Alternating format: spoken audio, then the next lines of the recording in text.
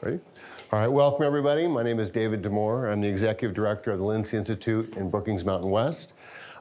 President has to keep going. He's got another commitment this morning, but we wanted to have him say a few words as an expert, nationally recognized expert in mental health, and also a strong champion for mental health, particularly in light of the effects of COVID-19 and the December 6th tragedy on the UNLV community. President Whitfield.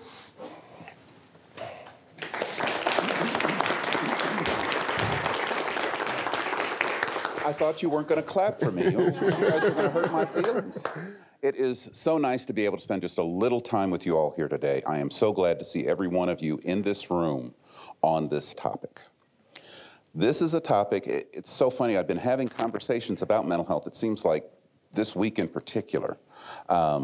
And even going back, and I don't know if you all are going to get to it, but I want to say, I'm trying to do my memory right, for Healthy People 2000, it was either 2000 or 2010, it was the first time that mental health actually got brought into the conversation about health. And there's a very nice supplement, I want to say it's 2000. There's a very nice supplement that the Surgeon General wrote that said, hey, we don't seem to know enough about mental health. And oh, there's all of these outcomes that ultimately influence virtually everything about life when mental health is ignored and not paid attention to. We don't do that here at UNLV. We have absolutely fantastic people doing great work, and they're here in this room. So today's showcase is going to have three important initiatives that it's going to be talked about. The UNLV practice, which is interesting. When I got here, and my research is on mental health, so what did I do? I got here and started looking around to see, where are the mental health people? And Michelle Paul, who is nothing, whatever, is this little person with this incredible reach and vision for how the university can actually impact the community as well as train the next generation of mental health folks. There's also BeHERE Nevada that Sarah Hunt does. This is a new statewide initiative that's being led from UNLV. This is the kind of thing that I actually envision our university being able to do, is to not only help and change things in our community in Southern Nevada, in the Valley, but is to make it statewide. And then thirdly is MTSS, a school-based service delivery that Chris Kearney is going to talk about. And this maps out and connects mental health services for kids in Clark County. I'm such a fan of, what is it? It's not GPS, there's a way in which you can map things and actually take a look at what's going on. Because sometimes as we go from community to community, we don't get the full impact, because you can't always see everything that's going on in every single household. So using that type of methodology, you actually see the true impact and the breadth of the actual issues that you're addressing. These three programs featured today really are having an impact that's going to change Southern Nevada. I'm always careful to say this, but they know I support this wholeheartedly. Our campus is in significant need of us being able to continue to work on mental health. I hope that all of you all have been able to see Rebel Recovery, as you will see in there. If it's not first, it's the second thing. I think we start with communications, but we talk about mental health. We have to be able to reduce the stigma around mental health, and to some degree, as we build a workforce, as we have these kinds of important conversations, that's what we will do. We will be able to reduce stigma so that people in need ask for help. But when they ask for help, we got to be ready. So you all are going to talk about that today, trying to get some more people to be able to pursue careers in mental health. I'll tell you that I think it's this year, I celebrate 35 years having studied mental health and being a mental health researcher, particularly in African Americans. And it's been part of the most rewarding part of my life. And the only thing I'll say is that be careful, because once you get in it, you get hooked. And I am hooked. Actually, I was writing part of a grant yesterday in between meetings, and I said, what am I doing? I'm the president. I'm not supposed to be writing, I only got given a quarter of a page. And actually, I wrote a whole page off the top of my head. And it's in part because you do become passionate about something that you can have an impact on. You all can each have an impact on mental health of our colleagues, our friends, our neighborhood. So have a great time today. I was told that this is going to be recorded. Leave my part out, but I want to see all the rest of it. Have a great day, and thank you very much. Thank you. Have a good one. And if our efficient parking services get you, that's the guy to talk to. Just a quick announcement, if you are interested in getting continuing education credits, this is going to be the process. Please sign in for attendance. After the event, get your certificate of participation. There is also, make sure you have a program agenda and the learning objectives insert, and then you can send that to your professional licensing board. I'll remind you at the end as well. Just a couple of, just a little bit about the Lincy Institute, if you're not familiar with us. We were established in 2009 with a generous grant from the Lincy Foundation. We have 6 main research areas: economic development, education, governance, health, nonprofits, and social services. We either conduct research ourselves or we will commission work in those areas to address and use that to frame issues and to try to lay foundations for policy interventions there. Some examples of some recent work we've commissioned, a piece by Brad Wimmer over in economics looking at how Nevada can deploy its federal broadband dollars effectively. And then some guy named Trip Umbach, some firm named Trip Umbach here, did an analysis for us a few years ago on the economic impact of a UNLV academic health center. We're also working with the Trip Umbach firm to do an analysis of the need for and the sustainability of a standalone children's hospital, which will be out later this spring.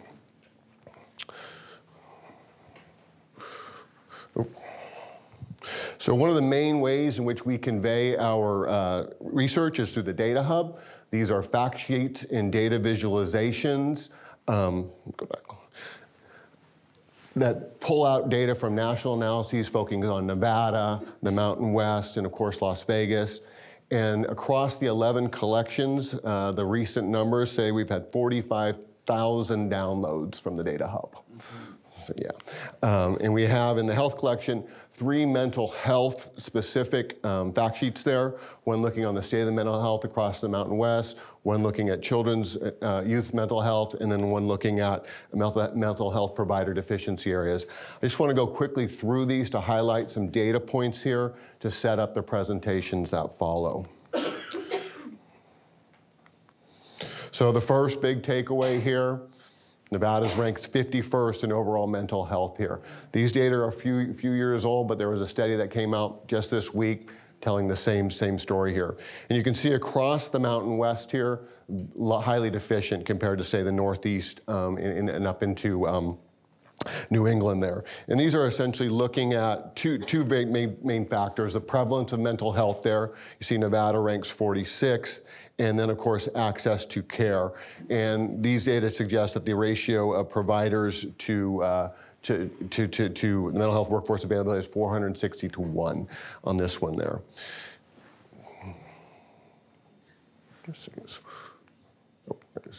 We also take a look at some of the youth mental health here.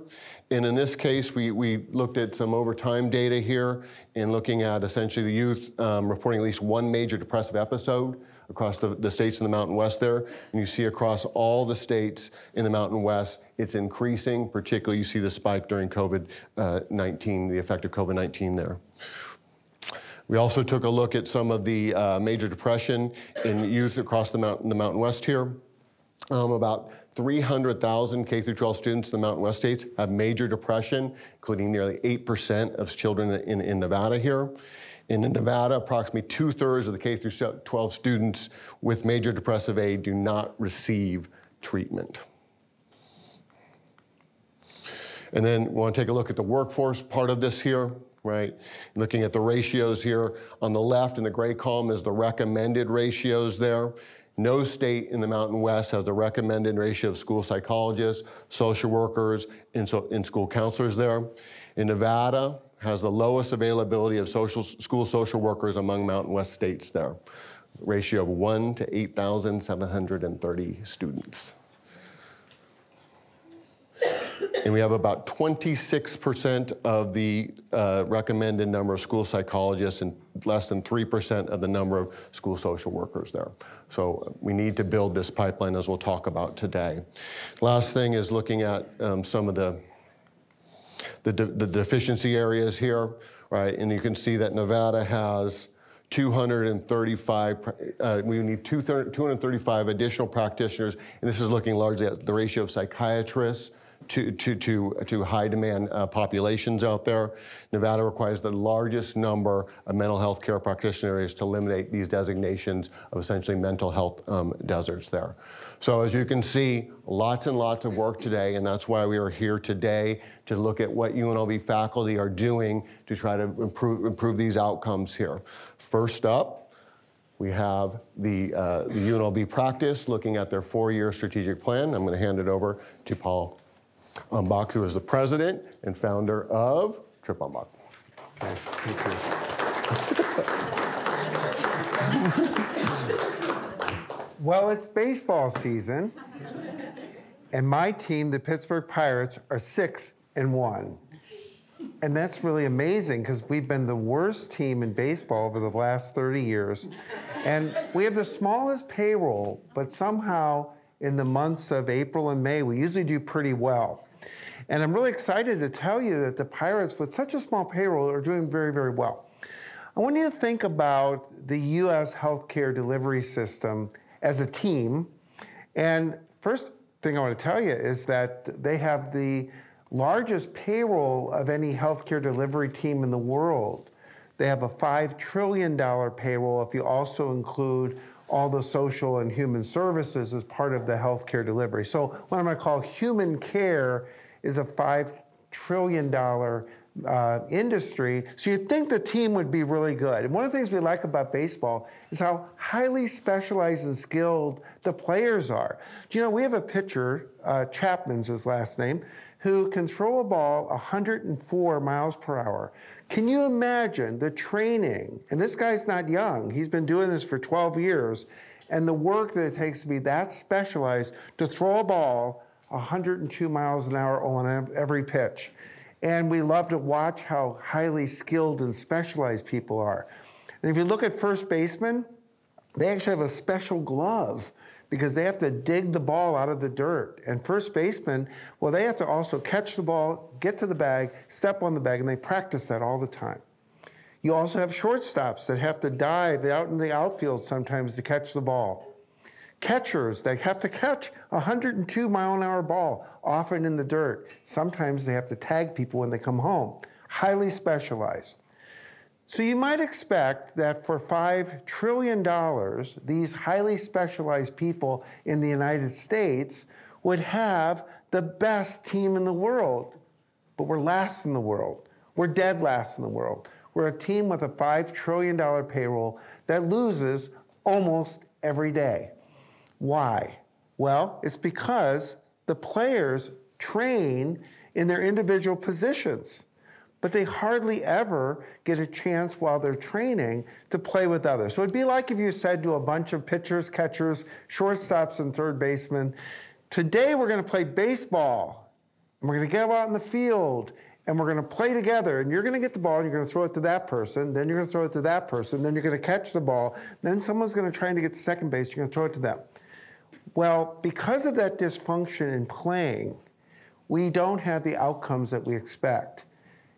So today, I got to thinking, instead of a $5 trillion payroll, what would happen if we divided the country into 100 teams? And I can't do the math, but let's say that's $50 billion in each of the teams. Could they do a better job than the national team if we had a Southern Nevada team? Now, I understand, and we're going to hear later from Sarah, that there's a team in Omaha. The Nebraska team's doing pretty well. We've been looking out across other teams, and we've kind of noticed that there's some that are starting to play a little better as a regional team versus the national team. I think the national team is hopeless. It's never going to win. And with all that payroll, it's really a shame. But for the local team, I'm introducing now my friend, Dr. Michelle Paul, and she's been the captain of a scrappy team. at the practice, and they've put together a plan that my company was able to help with. And I'm going to introduce Michelle right now to come on up. And she's going to tell you about the team that has been assembled and the plan that this team has for a lot less than $50 billion, I can tell you that, to make a very big impact. I'm going to take my hat off, but hey, root for the Pirates. They're terrible. They'll lose 100 games this year, but thank you. Michelle. Thank you. And I'm going to go on this side. I just want to make and you're going to go on sure this I side. can get these slides to advance. It's a sticky. Well, that's going to make it hard for me to walk around, but I'll do it. There you go. President Whitfield reminded me of one of my very first speaking engagements. I was in 1985. I was 17 years old. They put me behind a podium on top of a wooden Coca-Cola crate to stand on. It was at the Moose Lodge in Gouverneur, New York. I'm from way upstate New York. Love Gouverneur. Yeah. I've been to There's a Gouverneur. great county fair there. I grew up on a dairy farm, and I was speaking on behalf of the dairy industry and advocating for my family's industry. And I no longer stand on Coke boxes. I have heels for that, but I also try to get out away from the podium. But I'm still advocating, and I'm advocating for mental and behavioral health since I moved here to Nevada in 1997. So let me tell you a little bit about UNLV Practice and our story before we launch into our strategic plan. Many of you may be wondering, what is UNLV Practice? Well, first of all, I want to recognize any of my staff or alumni that are in the audience today. Just give you a shout out and just raise your hand. Give me a wave. Yes, please. Thank you. UNLV Practice is the partnership for research, assessment, counseling, therapy, and innovative clinical education. Okay. And back in about 2009, you all might remember the economic downturn of that time. And colleges across the university and programs doing mental and behavioral health training across the university were forced to tighten their belts.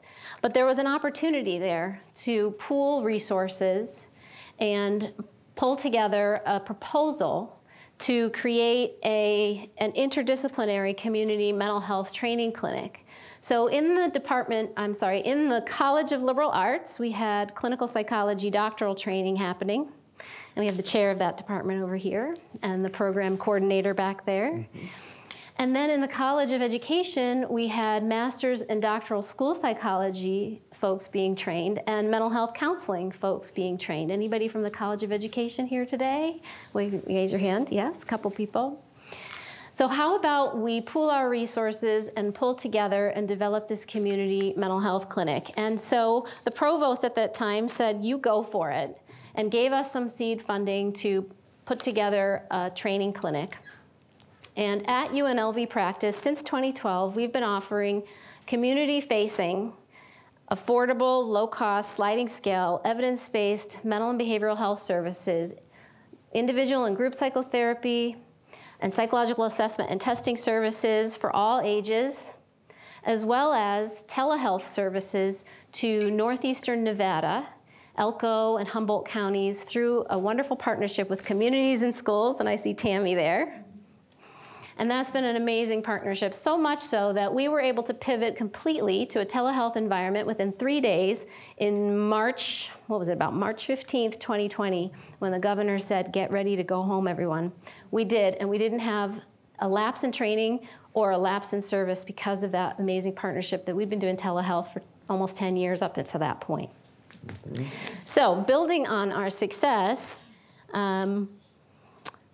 and with the great support of our university leadership, we've heard from President Whitfield, who's a psychologist, Provost Heavey, a psychologist, our VP of Health and Dean of the Kirk-Kerkorian School of Medicine, Dr. Kahn. They believe deeply in positioning mental and behavioral health alongside physical health. And we were asked to go ahead and expand our vision.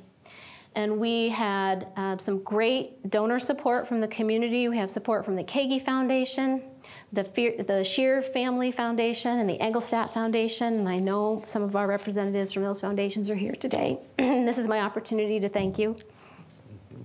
We were able to develop a post-degree training program.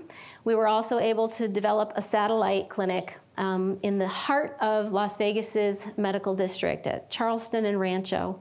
And it's there where we offer our youth and family-facing mental and behavioral health services. With that increased infrastructure, one of our esteemed faculty members, who is an amazing researcher in the field of early severe mental illness, Dr. Dan Allen, who I don't think is here today, but we want to give him a shout out. He came to me and he said, I'd like to build on this. I'd like to develop some coordinated specialty care programming and do some training in this area and work on developing some innovative models for early identification and intervention for young people who show signs of potential bipolar illness developing or clinical high risk for psychosis developing.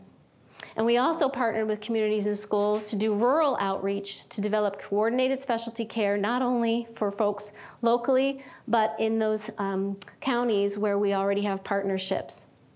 And I think that's all I want to say about that, but that's really cool, right? So we want that expanded vision of bringing together all of those different disciplines. We firmly believe that interdisciplinary training is key for developing our professional workforce.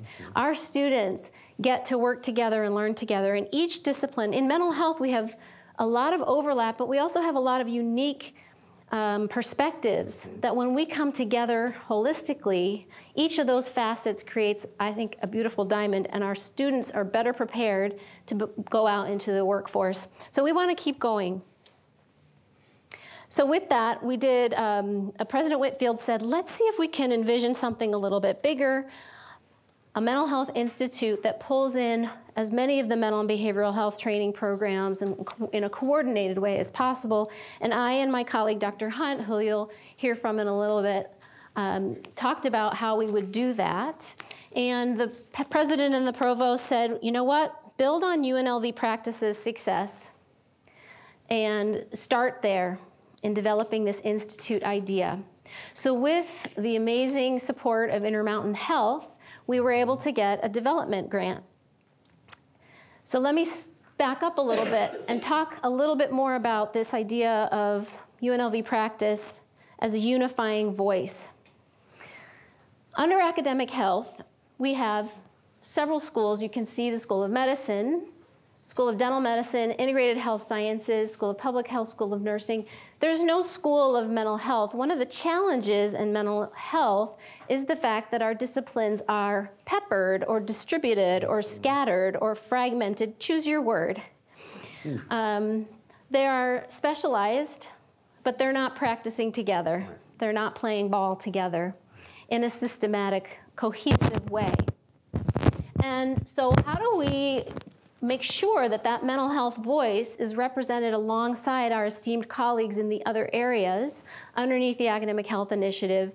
That is the job of UNLV Practice, and I was asked to take on not only the executive directorship, but also to be appointed Assistant Vice President of Mental and Behavioral Health at UNLV to do just that, to be that person that is rallying everybody to coordinate and get together. And we're talking specifically about our non-medical mental and behavioral health units, clinical and school psychology, mental health counseling, social work, couple and family therapy. And this is not to say that we don't want to say that our medical partners in psychiatry and psychiatric nurse practitioning are left out of that equation at all. It's just about making sure that all mental and behavioral health facets are represented underneath the Academic Health Initiative. And in fact, couple and family therapy technically, administratively lives in the School of Medicine with psychiatry. So our job, our mission, if we were to choose to accept it, is that the mission impossible? But not mission impossible. was to strategically unite mental and behavioral health training programs for the greatest impact. When we are integrated, we are better together. And we can tackle Nevada. We believe that we can tackle Nevada's mental health crisis or be a big player in that solution to that problem by working together. So let me talk a little bit. I just want to make sure everybody understands how comprehensive the strategic planning process was. If you didn't get one of those strategic plans, they're coil bound. And how are we doing on time, Dave? Just want to check. Oh, there it is, up there. I have until 9:40. Oh, we're good. Okay. You know, when something becomes laminated and in color and coil bound, you have to do it, right? So the timeline, just about this time last year, we kicked off with President Whitfield and Provost Heavey, you know, saying, yes, go. And we put together a really robust strategic planning committee. And then over the summer, we did a national practice review. Spoiler alert, nobody is doing this like we are, so we get to be first and best, right? And we identified and interviewed a bunch of stakeholders, and I'm going to list their names in a minute. We tried to get representation from as many stakeholder voices as possible. Trip Umbach did over 40 hours of interviewing this summer. We had an in-person committee meeting to plan and develop draft goals and strategies in the fall, followed by a remote planning session with spending time then diving into the specific tasks, and the plan was delivered finally just in December and early January so that we could present it to you here today. I just want to take a minute and recognize all of the people that participated. This is our strategic planning committee. We have representation from UNLV, administrative leadership, of course, our deans, research representation, development, our training coalition, our operations voice, and our representatives from our community partners as well. And then these are our stakeholders and contributors that participated in those interviews. And I want to take a moment, if I had a moment, but I'm on a clock, to recognize every single one of you and at least make eye contact with you through my presentation today. So there was a clear consensus. This group said, this should be your vision. And Paul and I both don't like reading to people. No, we don't. But this we thought was important to read out loud and just really let it sink in. UNLV Practice will be recognized locally, regionally, and nationally as a center of excellence for its innovative, bold, and uniquely interprofessional, integrated, and collaborative design and culture. By transforming the fragmented nature of mental and behavioral health, it will serve as a premier model in Nevada and beyond, bringing together mental and behavioral health care alongside physical health care to improve complex psychosocial outcomes. Mm-hmm. Woo. Yes. Yes. Well, when we started the plan, one of the things, and Michelle's going to take you through it, I'm going to talk a little bit more, was what are the things that really root this plan so it can last and be implemented and be really transformative. And Michelle's going to tell you about the heart part of this, and we're going to get into the objectives. Right. So the heart part, we're going to connect, right? We're going to take ourselves from disconnection to connection. We're going to take ourselves through. Oh my golly, I'm having a senior moment, everybody. Give me a second. Michelle needs to remember her guiding principles. The key takeaway is Michelle forgets her guiding principles. That's what it's going to be. No. I think it's sorry, connection to collaboration. If in doubt, hit the button and keep innovation. going. Light bulb. Right. So we're not going to redo what we've always been doing. Right? Stop doing what's not been working. We're going to innovate into the future.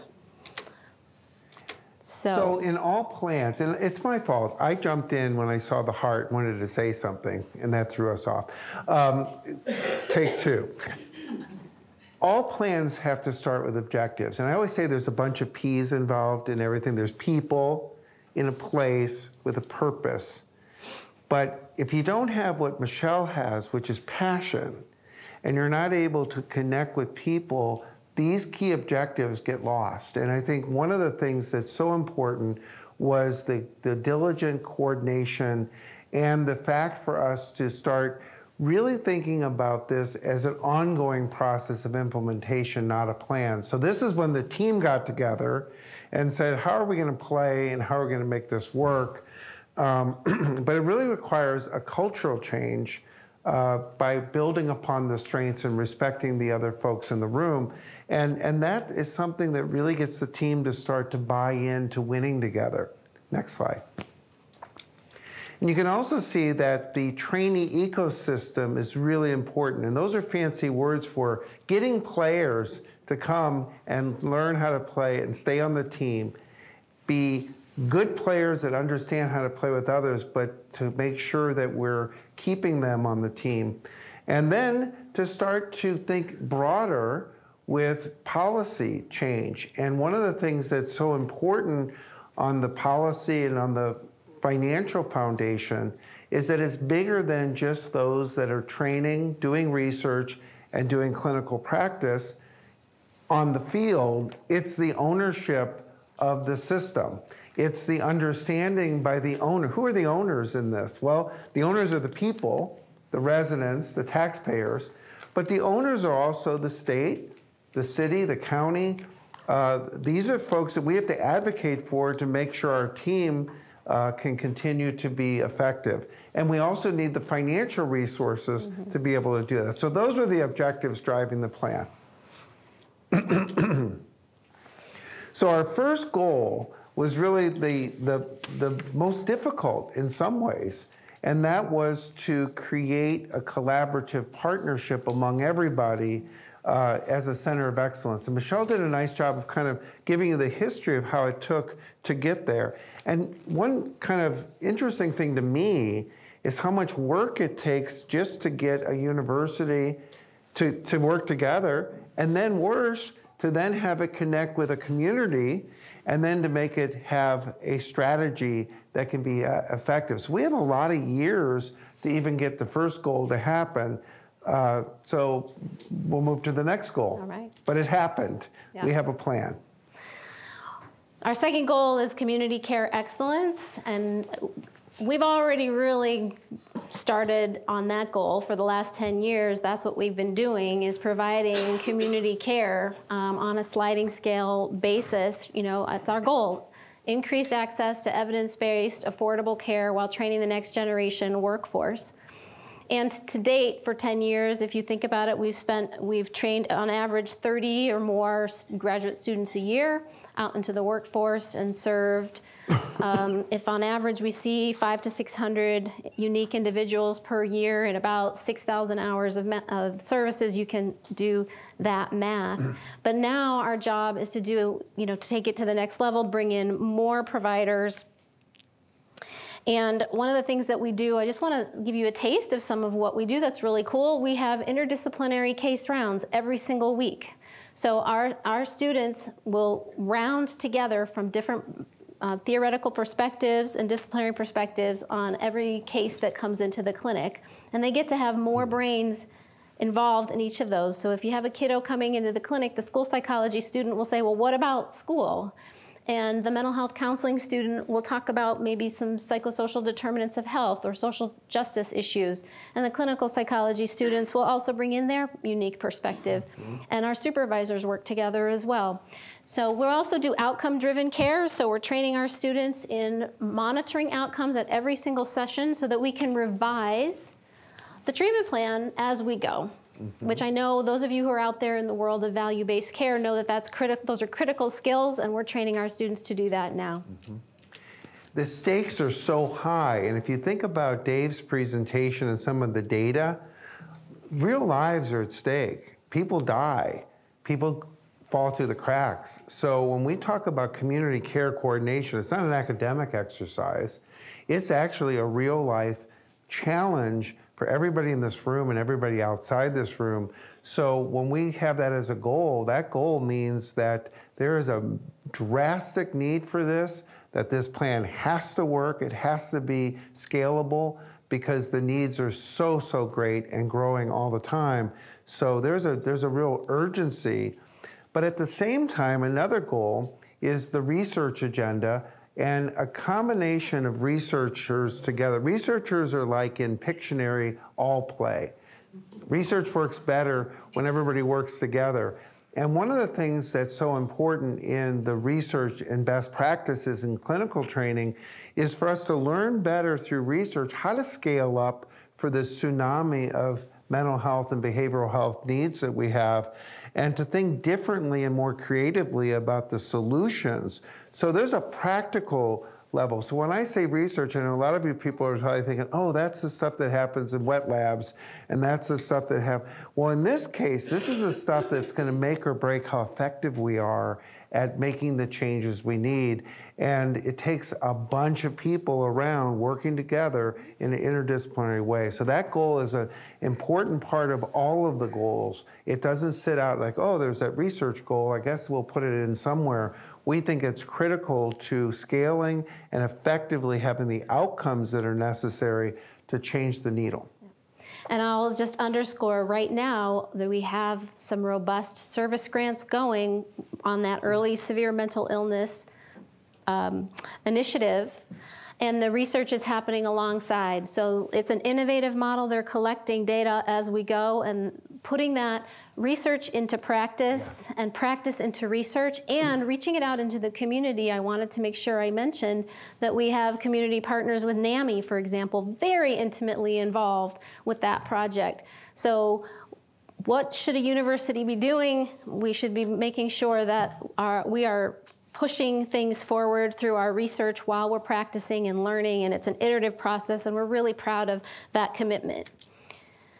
So then the fourth goal is what we were talking about at the very beginning, about getting players on the field, getting them trained, getting them to stay, getting them to be the best at what they do.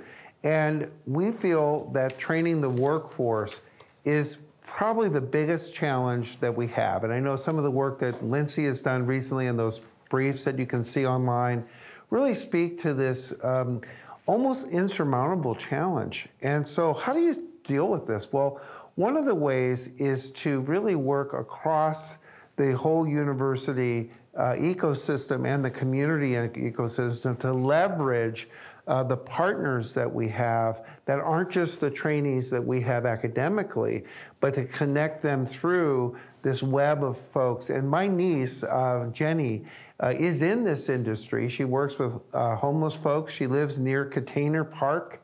Every time I see her, we have to walk down Freeman Street and see all of her friends.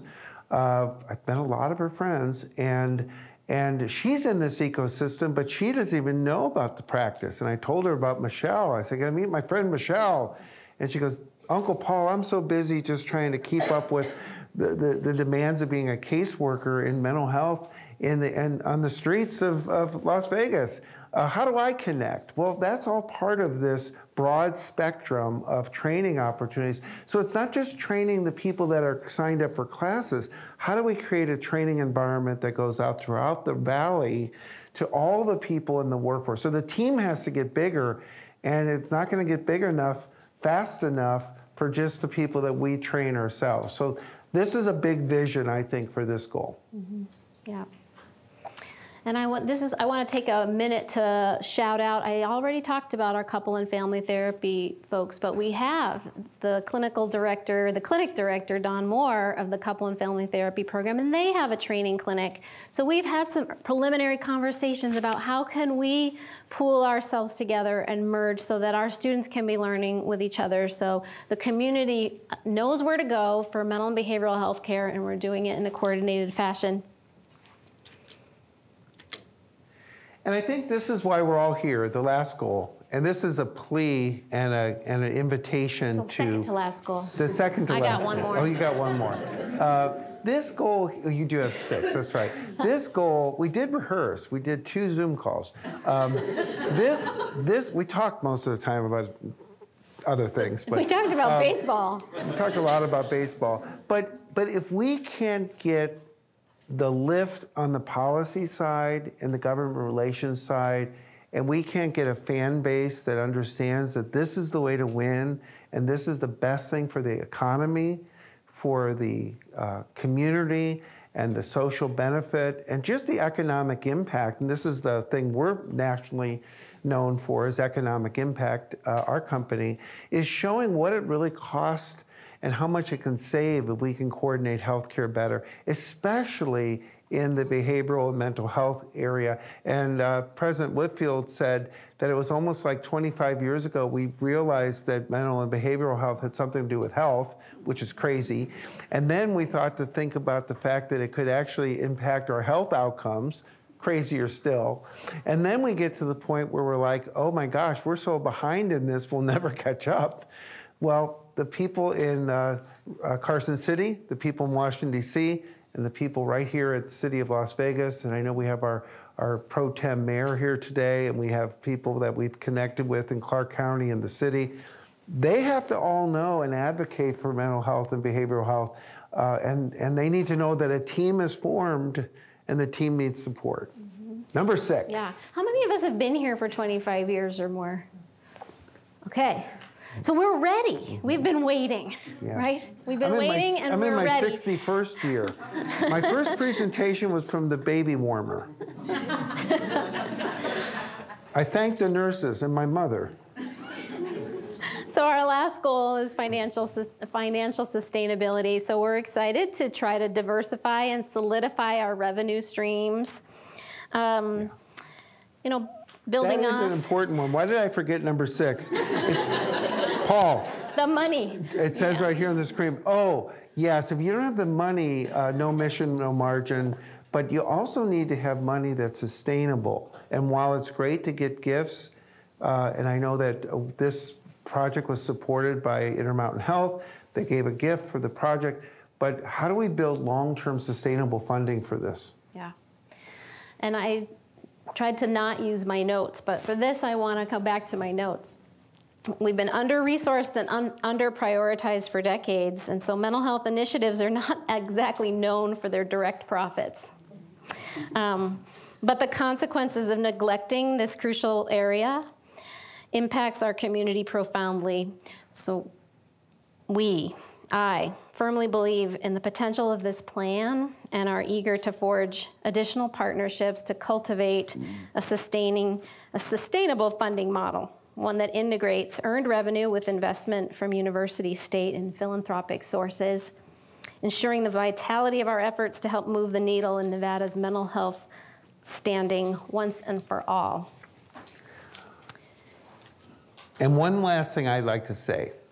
Our lowly pirates with that tiny little payroll are 6-1. Did I say that? I'm going to say it again. Today is their home opener.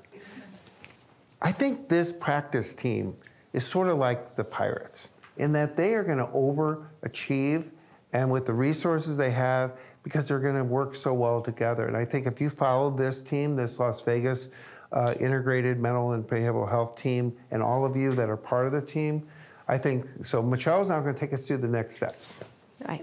Well, I want to underscore, and people in this room who've heard me talk before have heard me say this, but it is worth repeating over and over again. One of the advantages that we have at UNLV is we really do have a group of people who want to do this work together. We are friends already, right? We are not interested in egos. They're the people in this room that I can point to and look at, I know are on board. And it's not going to, change isn't easy, and sorting out how to, navigate and maybe build this plane as we fly it. Mm-hmm. But I do want to acknowledge that. But I know that the people that I've had the opportunity to get to know over the last 10 years, we have been working together a little bit, and we're ready to take it to the next level. And you can't say that about other institutions. I have presented this plan in other spaces, and I've been looked at with skepticism and cynicism and what, masters and doctoral people training together? Right? I mean, literally, and I think, wow, that's unfortunate. Yeah. So we're not going to play that game that way. So next steps will be a meeting, another kickoff meeting with the president and the provost and the deans. And then I'm gonna get ready, people. I'm emailing and I'm calling, and we're gonna have meetings, and we're gonna I've got tasks, and we're gonna prioritize and start figuring out who's gonna do what in what order and when. Spring training. That's we're gonna right. Practice. You're gonna So be bring out there your on gloves. you're gonna be out. That's right. Show up, stretch before, hydrate. Yeah, yeah. Yeah. And we're just gonna keep plugging away. Yeah, thank you so much, Thank Michelle. you. And we're going to be part of the panel, and if you have questions, come find us afterwards. We'll want to keep this going so the other presenters have time, but thank you so much, and thank you. Thank you.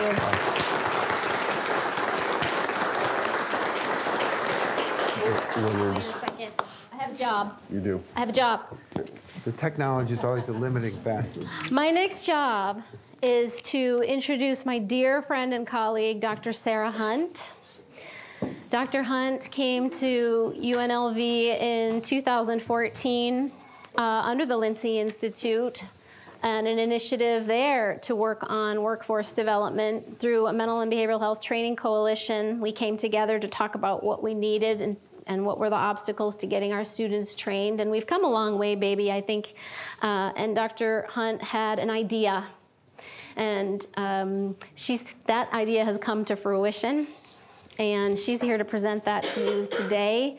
And I turn it over to you. Oh, thank you, Michelle. Yes, it's a hugging moment.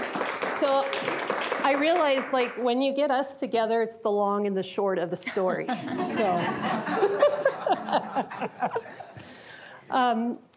Good morning, everyone. I see so many familiar faces in the audience today, and some of you have been along this journey with me from start to finish, or you've popped in. You've heard a little bit about all of this along the way, but I'm really happy today to present kind of the whole story. And just as a little caveat, I'm sorry for the sound of my voice. I've been fighting with a cold all week. Today I feel I'm winning, but just in case, I'm gonna open a bottle of water because it could go south real quick. So, all right. So I am so excited to talk today about BeHERE Nevada and what BeHERE Nevada is and how we came to this point. So BeHERE Nevada is an acronym for the Behavioral Health Education, Retention, and Expansion Network of Nevada, which is a mouthful and hard to remember, but it shortens really cute to BeHERE Nevada, and that's the point. We want people to be here and working in mental and behavioral health. And I cannot take credit for that. That is all due to our marketing team at the School of Medicine, so they're the geniuses behind that. My objective today is just to tell you a story about the importance of partnership and policy to create an innovative behavioral health workforce initiative. I'm going to walk us through a little bit of the history of BeHERE Nevada, focus on who we partnered with, how and what the policy was, and then how we're implementing BeHERE Nevada. So a little bit of the history. So Dave already talked a little bit about some of the workforce shortages and where we're at with that. But this is just another representation kind of drilling down to county level. So my colleague, Dr. John Packham, he's up at the UNR Office of Statewide Initiatives. And for many years, this has been his job, is to count the number of healthcare professionals across the state of Nevada and break that down by county. And so working with him, we've really focused on the mental health providers by county.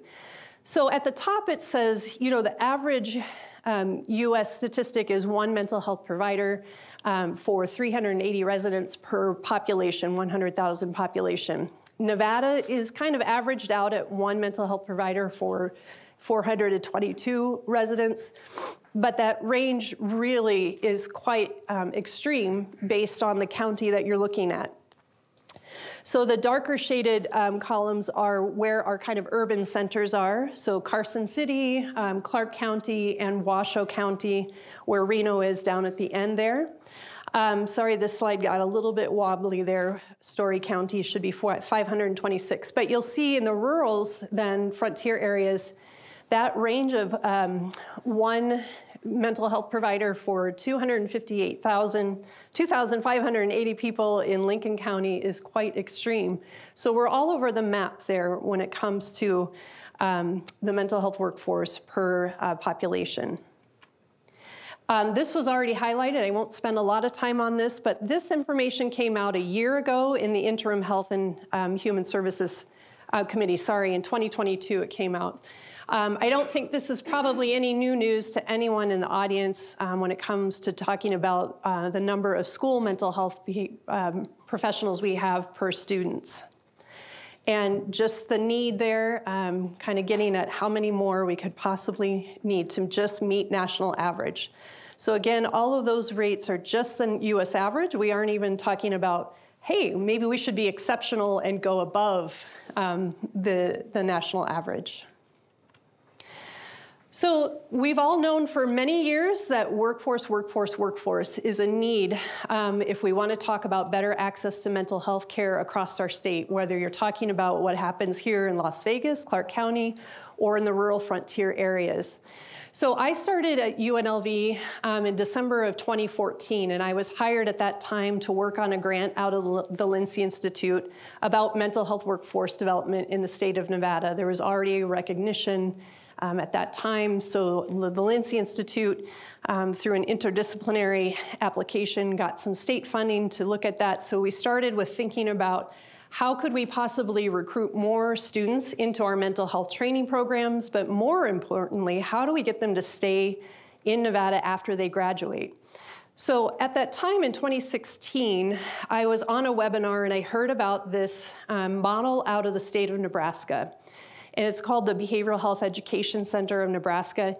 And they were talking about how they use legislation to create a designated behavioral health workforce development center. I hadn't really heard about this concept before. So they talked about this piece of legislation in 2009 that was introduced by their Health and Human Services Committee. And essentially it said the legislature finds at this time that there are insufficient behavioral health professionals in the state of Nebraska, and so we need to do something about it, is essentially what the rest of the legislation said. So I took a look at that, and what it said was we are going to invest in this idea of having a designated behavioral health workforce development center under the University of Nebraska in their medical center.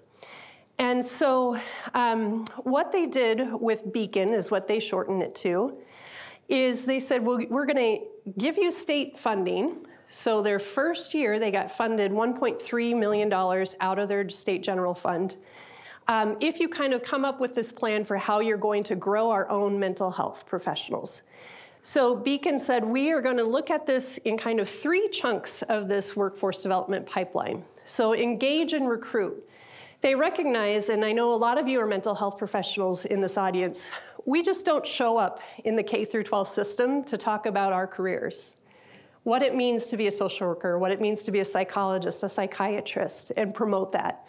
Not like our friends in nursing do. They do an amazing job at that.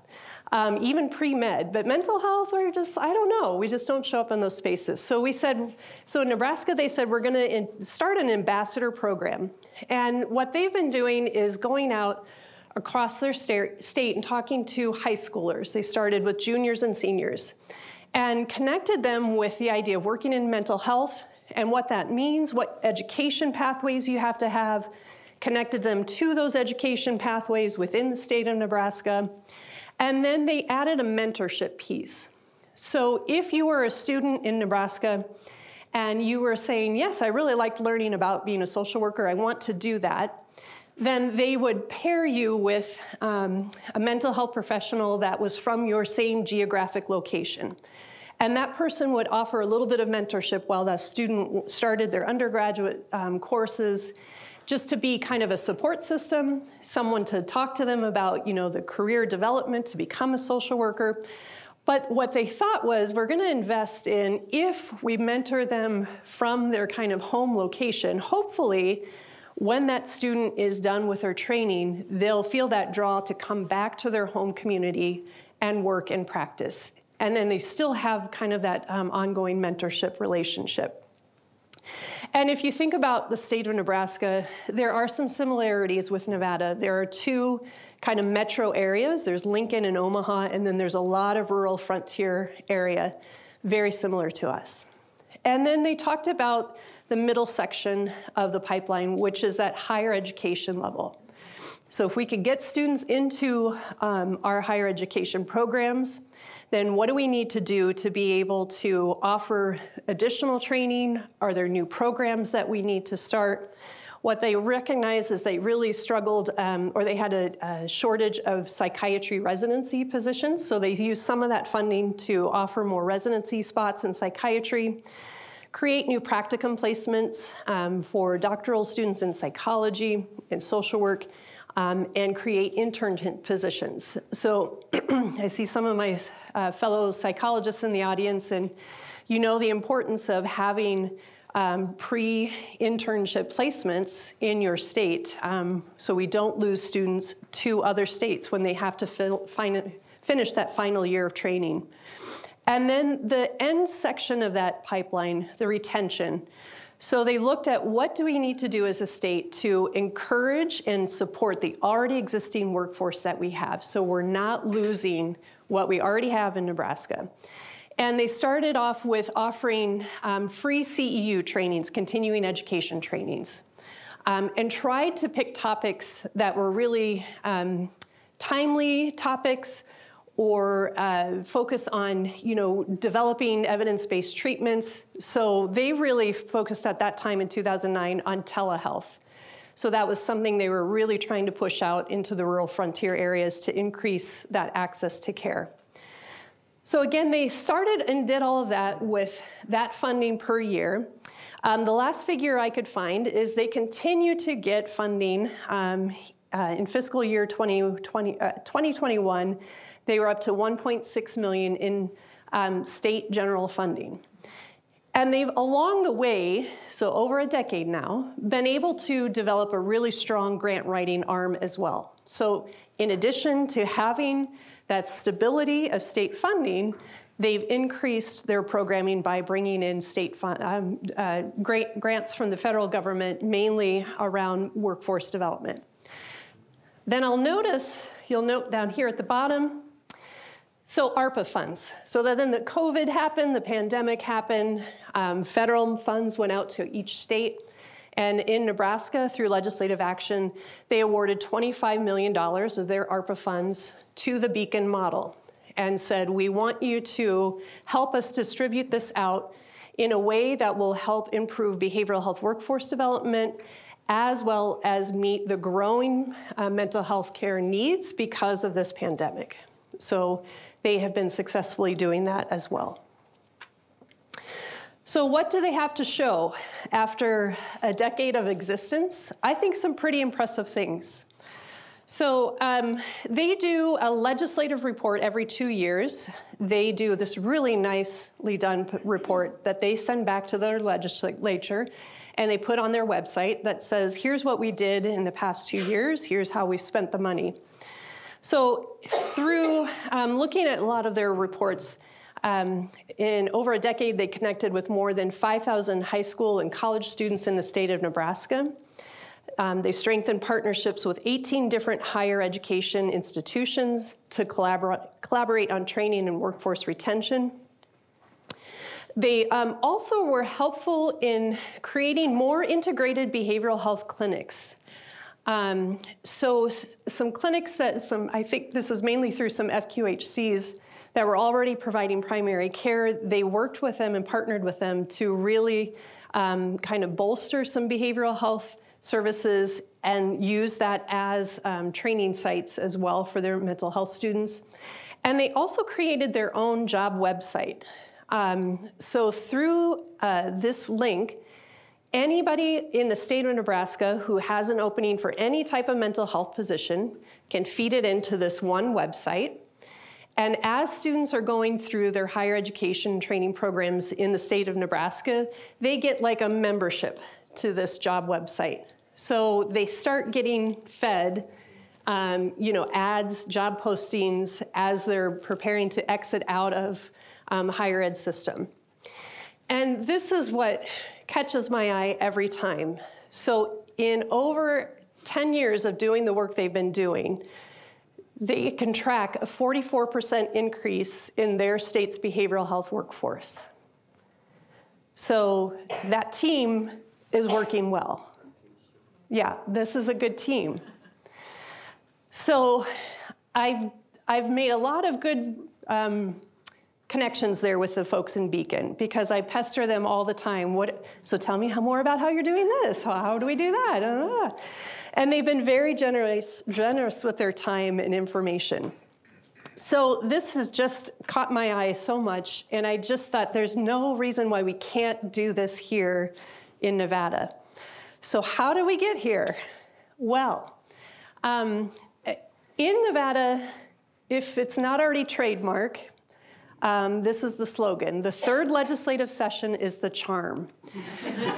So thank you for laughing, Constance. I tried a couple different sessions to try and get someone to maybe take some action on this, maybe think about it. There was some good progress in some years, and then it kind of fizzled out. So I thought, in preparation for the 2023 state session, I'm going to try a different strategy. In Nevada, we have 5 regional behavioral health policy boards. Each of those boards has one bill draft request each session to use on something related to mental health that would help their regions. So in the summer of 2022, in the off season, another kind of baseball reference there, in the off season, I decided to kind of see if I could present to each of those policy boards this idea from Nebraska, and just see if anybody would be interested, if they'd be willing to have a conversation about it. I went up to Winnemucca and met with the Rural Regional Behavioral Health Policy Board. And so their policy board covers those 6 rural counties. That's just a little bit about their region. And I presented to them in May of 2022. The board initially said, yes, we really like this idea. This makes a lot of sense to us. And so they heard a couple other presentations, and in July of that year, that summer, they decided that, yes, they were going to use the Beacon model as their bill draft request. So then their board launched a subcommittee to kind of garner feedback from stakeholders statewide on the model. So at that time, I had presented them the copy of the Nebraska legislation so they could see what that looked like. I should also mention in 2022, Illinois had started adopting the same model. So they had legislative language at that time. So I shared both states' examples with them. And through these meetings with stakeholders, they kind of came up with their idea of what a Nevada model would look like. So I worked collaboratively with the board chair, Fergus Loffridge, and their coordinator, Valerie Haskin, and provided some consultation as they developed the language for their bill draft request. The full board approved the concept language for the bill, and they submitted it to the Legislative Council Bureau after their August 2022 meeting, which when the session started in the beginning of 2023, it was assigned to Assembly Bill number 37. And essentially what this model said is we're going to build out a robust pipeline for behavioral health providers in Nevada. And again, they were referencing what had worked in Nebraska and Illinois. And what they really wanted to do was say, we're going to authorize the establishment of this Behavioral Health Workforce Development Center of Nevada to start with outreach in the K through 12 system and focus all the way up to professional practice, that retention piece. So some of the same ideas and concepts, recruitment. So we're going to go out, provide outreach and education about behavioral health professionals to the K through 12 system. The rural board also felt very strongly about doing the same outreach to adult learners. So those individuals who may be working in entry-level positions in healthcare already, or maybe looking for a career change, making sure that they understand the options to work in mental and behavioral health. Educate. So what do we need to do under the Nevada system of higher education to either expand our training opportunities, develop new degree programs, clearer pathways? So making sure if a student says, yes, I want to start with the mental health technician certification at College of Southern Nevada, that whatever they did, the courses that they took for that certification, can easily transfer to another institution. And then the retention piece. One of the things that the Rural Board also wanted to see happen here was a bit of a business technical assistance program. So thinking about those individuals who may be coming from out of state to start a new clinic or a new center or come in and set up a new practice. Offering a kind of a one-stop place where they could get information about where do you get your business license, who are all the licensing boards that we have in our state, because we have a few licensing boards. Who are the insurance companies doing business in the state? So they wanted to write that into the bill as well. And how will this idea be rolled out? So the way that the Rural Board thought about this was kind of using a hub and spoke model. So having the main administrative hub of this center be at one of the institutions under the Nevada system of higher education, UNR or UNLV, or a combination of both, with regional hubs or exposure out to the state. And so what that has turned into, before we get to that part, here's a little action shot of myself and Valerie Haskin from the Rural Board up at the legislative session. So with the help and partnership of our government affairs office at UNLV, we were able to have some meetings with legislators to really educate them about the concept of Assembly Bill 37, get their feedback on what they heard about the bill, answer any questions that they had. And these are actual screenshots of my computer as I was watching both houses take the vote on Assembly Bill 37. So out of the Assembly and the Senate, it passed unanimously with full bipartisan support. So I couldn't believe my eyes, so I actually took a picture of the screen that I'm seeing. Thank you. Just wanted to make sure I had proof that in case somebody no, it didn't pass, I was gonna say, no, I have a picture. That's what it said on my computer. And it passed with funding. So we submitted a fiscal note under the Nevada system of higher education asking for $2 million for 2 years to get this started and going. And then it was approved by Governor Lombardo on June 15th of 2023. So we got work to do now. All right, so where do you begin with this? So first of all, because this is considered a Nevada system of higher education initiative, that's the way it's written in the language of the bill. And she had to designate who the administrative institution would be. So in the summer of 2023 out of UNLV, we submitted kind of a formal application to NSHE to say, hey, we'd like to be the administrative hub. And at their September 2023 Board of Regents meeting, they agreed with that. And so that was the official launch of BeHERE Nevada. So what have we been doing since October 1 is kind of our official start date. We've been very busy. So I myself cannot do the whole work of BeHERE Nevada, so I have to hire people. So I've been very focused on hiring and onboarding our personnel, and we have the 3 of them right here. Raise your hands and wave at everybody. So there's our BeHERE staff back there. We had to develop our outreach and marketing. We had to come up with a name. We had to come up with a color scheme, green, which is, represents mental health awareness, and also is very entry neutral color, because we're statewide. Developing a website, which we have, but it's, we're still tweaking it. So you can go and visit, but just keep coming back and visiting. And I did a lot of follow-up presentations. So a lot of people reached out and said, so you told us about this bill, what happened to it? So I was happy to come back and do those presentations. And now we've also been really focused on going out and meeting with all of the mental health academic training programs within the NSHE institution. So we can introduce to them who we are and what we're doing. So how's it going? This is what we've been up to. So this picture over here on the left, that was the day we got our first retractable banner, which is we were really super proud about. So that's myself, our graduate assistant, Eternity Claggett. Raise your hand. So Eternity is a couple and family therapy student here at UNLV. And we've been very excited to have her on board. And her voice as a student telling us about what it means to think about what program you want, where you might think about with a career afterwards has been very valuable. And then our administrative assistant extraordinaire, Adriana Monroy, raise your hand again. She's been super helpful with developing kind of our marketing concept and our social media presence. And then this is a picture of our very first high school career fair we attended last week at Fernley High School.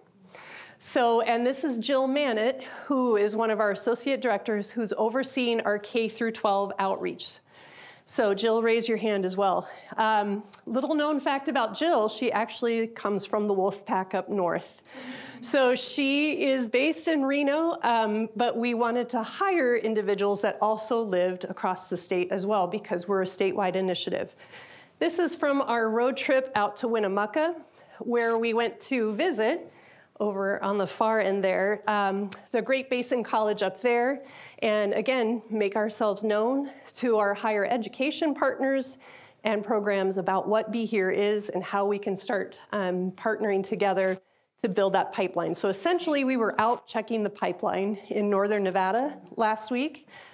Jill's been down here this week, and we've been checking the pipeline down here. And that's just a picture of one of our social media posts that we did recognizing that April was Social Work Month, and we connected folks to the different social work programs within the Nevada system of higher education. So what's next? A lot is next. So we're gonna work on continuing our outreach to the K through 12. So as we've been meeting with the different NSHE programs, we've been asking them, what connections do you already have to the local K through 12 system? And we're learning a lot about that. So we're collaborating with NSHE mental and behavioral health programs, data. So we're partnering with, again, John Packham's office up at UNR, Office of Statewide Initiatives, to really start tracking the mental health workforce trends over time. We've got a lot of good ideas about that. We're exploring grant opportunities. We have one that I really want to be able to announce, but it's still being worked out. But more to come on grant opportunities. We've brought on a senior grant specialist, Ruby Kelly, who will be helping us look for those especially federal opportunities to apply for behavioral health workforce development grants.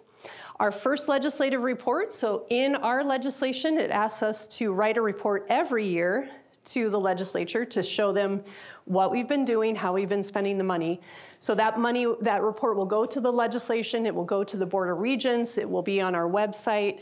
Coming up in the next fiscal year, we're gonna focus more on that retention part of the pipeline as well. So thinking about what do we need to do to best support the current existing workforce, but also how can we start reaching out to our students that are ready to graduate and connecting them to those employment opportunities in Nevada. That Business Technical Assistance Center, that's something that we're gonna work on developing in the next fiscal year, and continued funding. So the way that we plan to move forward is to continue to ask NSHE to include the BeHERE budget as part of their budget ask in the next legislative session. So again, I think the stability of that state funding in Nebraska has contributed to that success.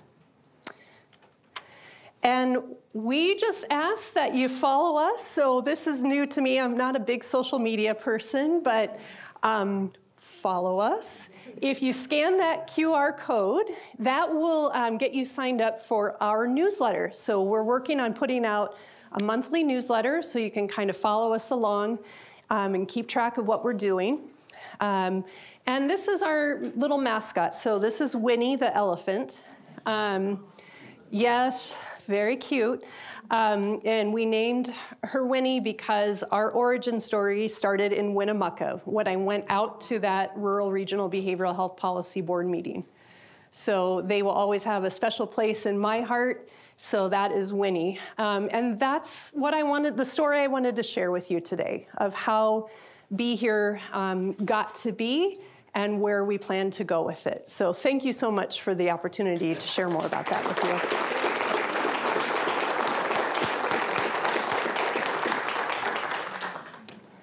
All right, and now I'm very happy to pass it off to our final presentation this morning to Dr. Chris Carney.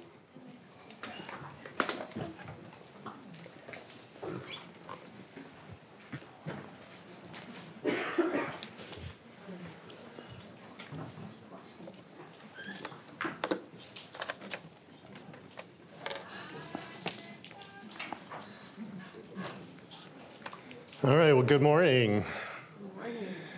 My name is Christopher Carney. I'm a professor in the psychology department here at UNLV. I'm actually in that group that Dr. Paul talked about who've been here at least 25 years. I won't tell you exactly how many years I've been here, but the more than 25. So I have seen the evolution of what a lot of Dr. Paul talked about. I'm also grew up in upstate New York like Michelle, so we always joke that we had the exact same childhood, just 300 miles apart. But the downside of that is it makes me a diehard New York Yankees fan, so I apologize for that. But I am also the director of the UNLV Child School Refusal and Anxiety Disorders Clinic, and I better do my slide. And that is a mouthful, but it's an outpatient research therapy clinic that provides low-cost services to families of children and adolescents who have school attendance problems and anxiety-related kinds of conditions. And that's associated with the practice umbrella of services. My collaborative partner this morning is Dr. Kellyanne Beavers. She's a research associate with the Lincy Institute. Both Kellyanne and I are very grateful to the organizing committee and to the Lincy Institute for arranging today's event and for inviting us to present. And we're grateful to all of you for spending some of your valuable time with us this morning. Thank you. Our contact and website information are presented here for additional detail regarding our background and expertise, so please feel free to reach out to us at any time in the future if you have any questions. The pilot project that we're going to be discussing today is actually funded through a UNLV UNR cooperative extension collaborative grant, and this involves a school-based service delivery model that is designed for children's mental health based on a multi-tiered systems of support framework, which I'll be talking about in a little while. I'm actually a clinical child psychologist by training and background, and so what I wanted to do was just sort of start with a couple of graphics that show the current trends in children's mental health nationally. So this graphic illustrates the rise in the percentage of children with a mental health condition since 2012. And it's parsed out by race, ethnicity, and identified through electronic health records. So this refers to 7 million children who were presented to medical health care systems and access to treatment. You can see that the general prevalence based on this is about 15 to 20%. But a lot of researchers estimate that the true overall rate of mental disorder among children and adolescents is probably closer to 40%. A lot of the increase in mental health challenges among children and adolescents has been driven by increases in emotional disorders. So we heard a little bit earlier about the depressive aspect. It's really, a lot of it is driven by anxiety and depression, which themselves have increased about 20 to 30% over the last few years, in addition to suicidality. Those seem to be the major drivers of these increases in mental health conditions among children and adolescents. Now, there's been a lot of speculation and research as to why this is the case, why these things have sharply increased in recent years. A lot of attention on social isolation that accelerated during the pandemic shutdown era. A lot of focus on increased social media use among children and adolescents, and on adverse child experiences that are represented in the graphic here by the dashed line. So you can see that the prevalence of adverse child experiences actually matches very closely with the rise in mental health conditions. So when we talk about adverse child experiences, these include things like experiencing violence or maltreatment. It could be suicidal behavior in family members.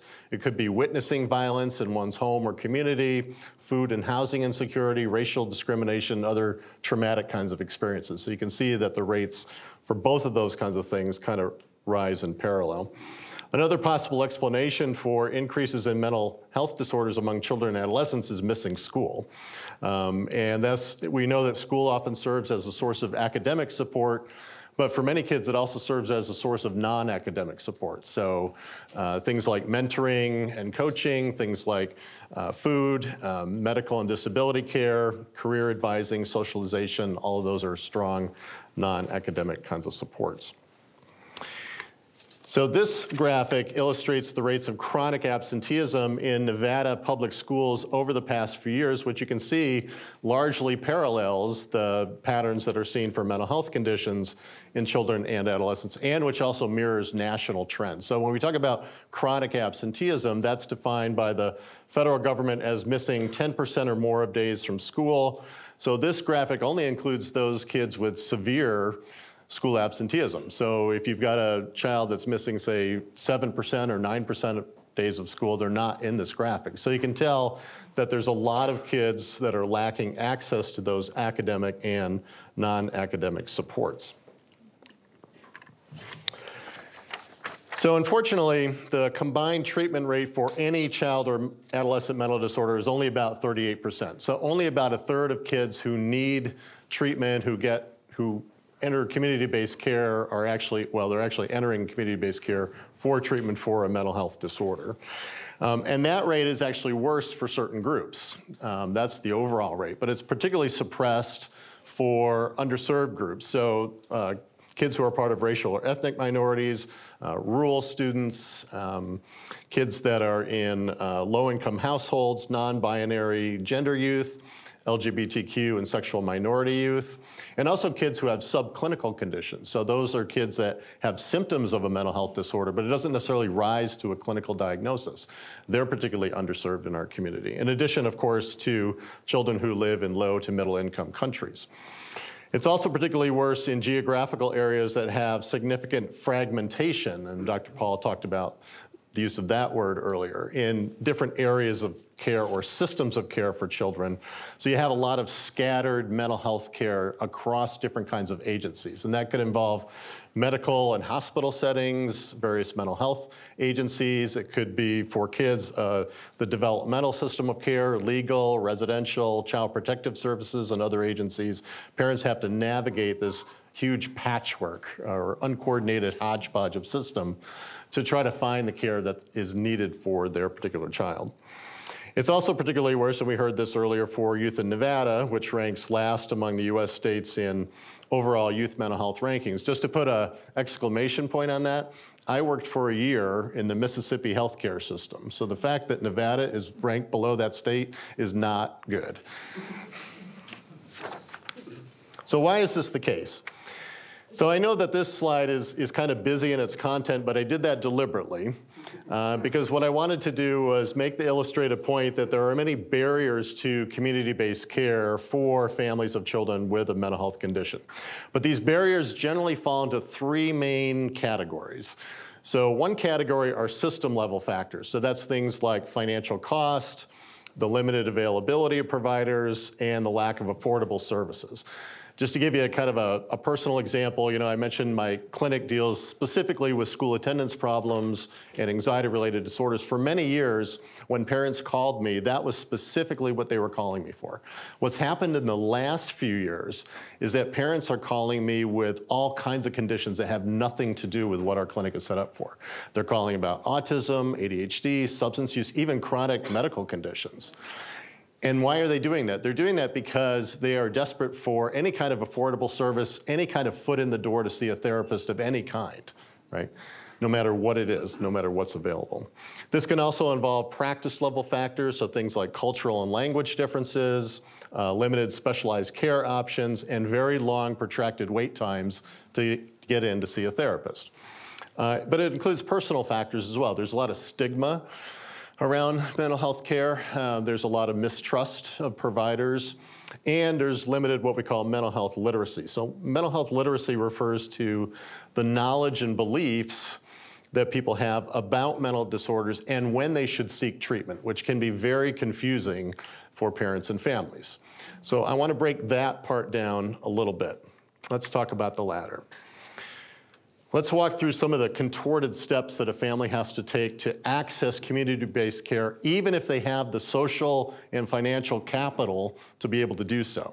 So let's take a typical case. This is one that I know a lot of us see. I see it a lot.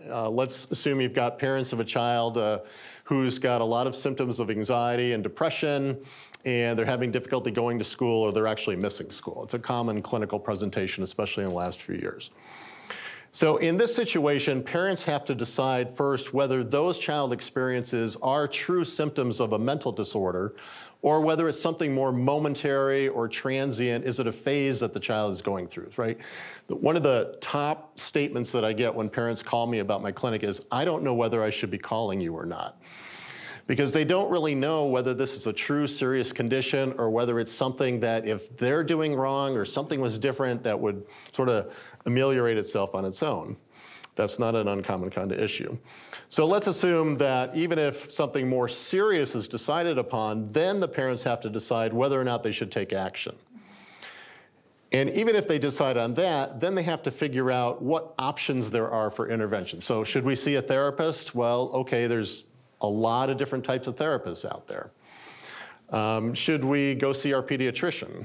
Should we talk to the pastor at our church, right? Should we link the child up with some kind of coach or mentor or something like that? Even if they decide on a therapist, then actually finding one and actually starting treatment are significant challenges. And then remaining in treatment is a challenge. The most common number of treatment sessions that people have if they end up in treatment is 1. The median is 5, but most clinical researchers would tell you that you need at least 10 to 20 sessions to really work through a formal mental health condition.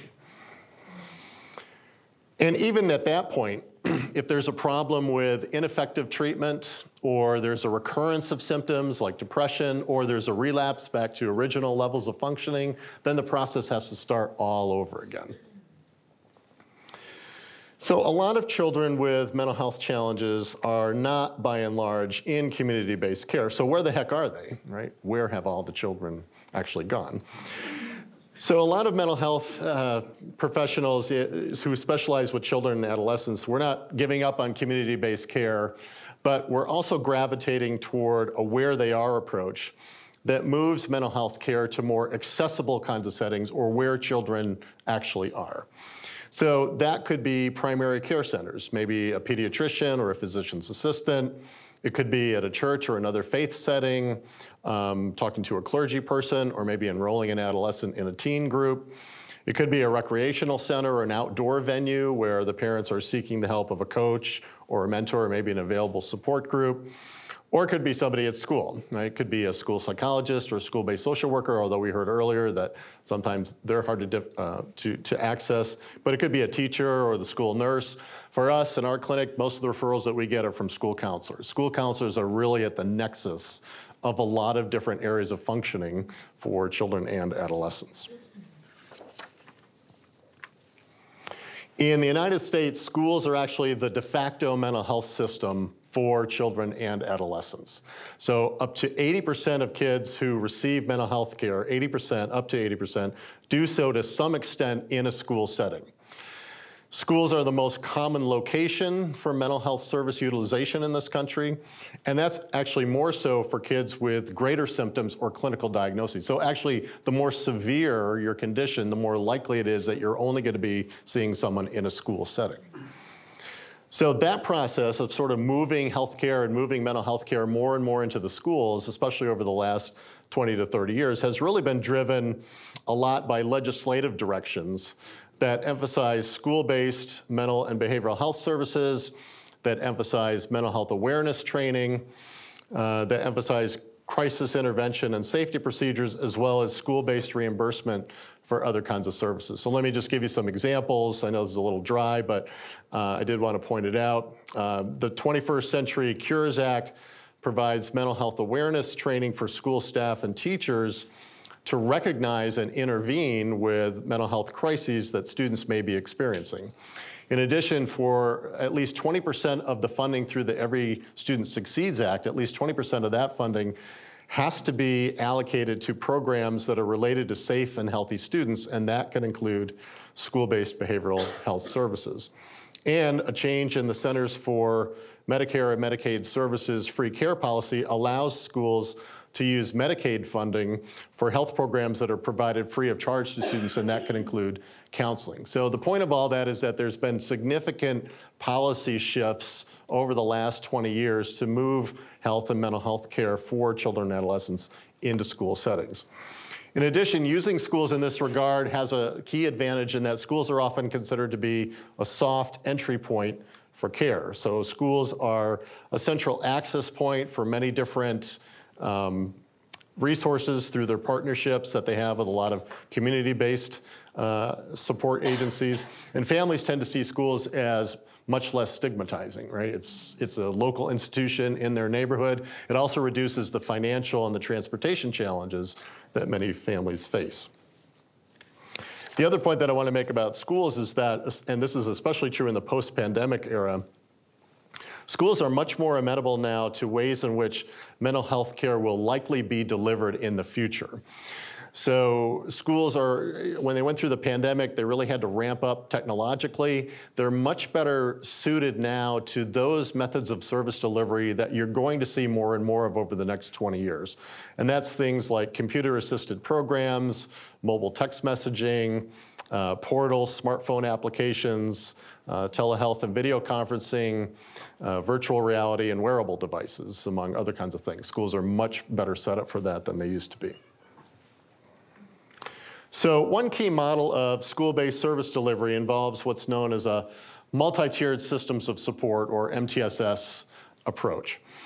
This is actually a framework. It's not an intervention per se, but it's a framework that arranges interventions or treatments or support services according to the level of student need. A key advantage of this approach is that it includes tier 1 or preventative practices, and those are designed to enhance student functioning and catch problems early in the process. So the idea is to move away from a wait to fail approach, to move away from a system where we wait until a problem develops into a full-blown disorder or wait until the problem has been going on for a long period of time. Tier 2 practices focus on early intervention for emerging or acute problems. So again, trying to catch these problems, nipping them in the bud before they develop into more severe issues. And tier 3 practices, which can include community-based care, focus on more intensive interventions for chronic and severe problems. So MTSS approaches have been designed for a variety of student issues. They've been designed for behavioral issues, for academic issues, social issues, different kinds of health issues. Our group has designed an approach specifically for school attendance problems. So the MTSS approach that Dr. Beavers and I will be piloting is one actually designed for a preschool and a kindergarten first grade setting. And what we're going to be doing is monitoring early school attendance problems and screening for mental health and behavioral problems in 4 to 6-year-old children. And this will be occurring at the Hills Preschool and Battleborn Academy here in Las Vegas. MTSS approaches are actually available in Nevada and nationally, but almost always occur at middle and high school levels. And I'll talk a little bit later why we're focusing on some of the earlier grades.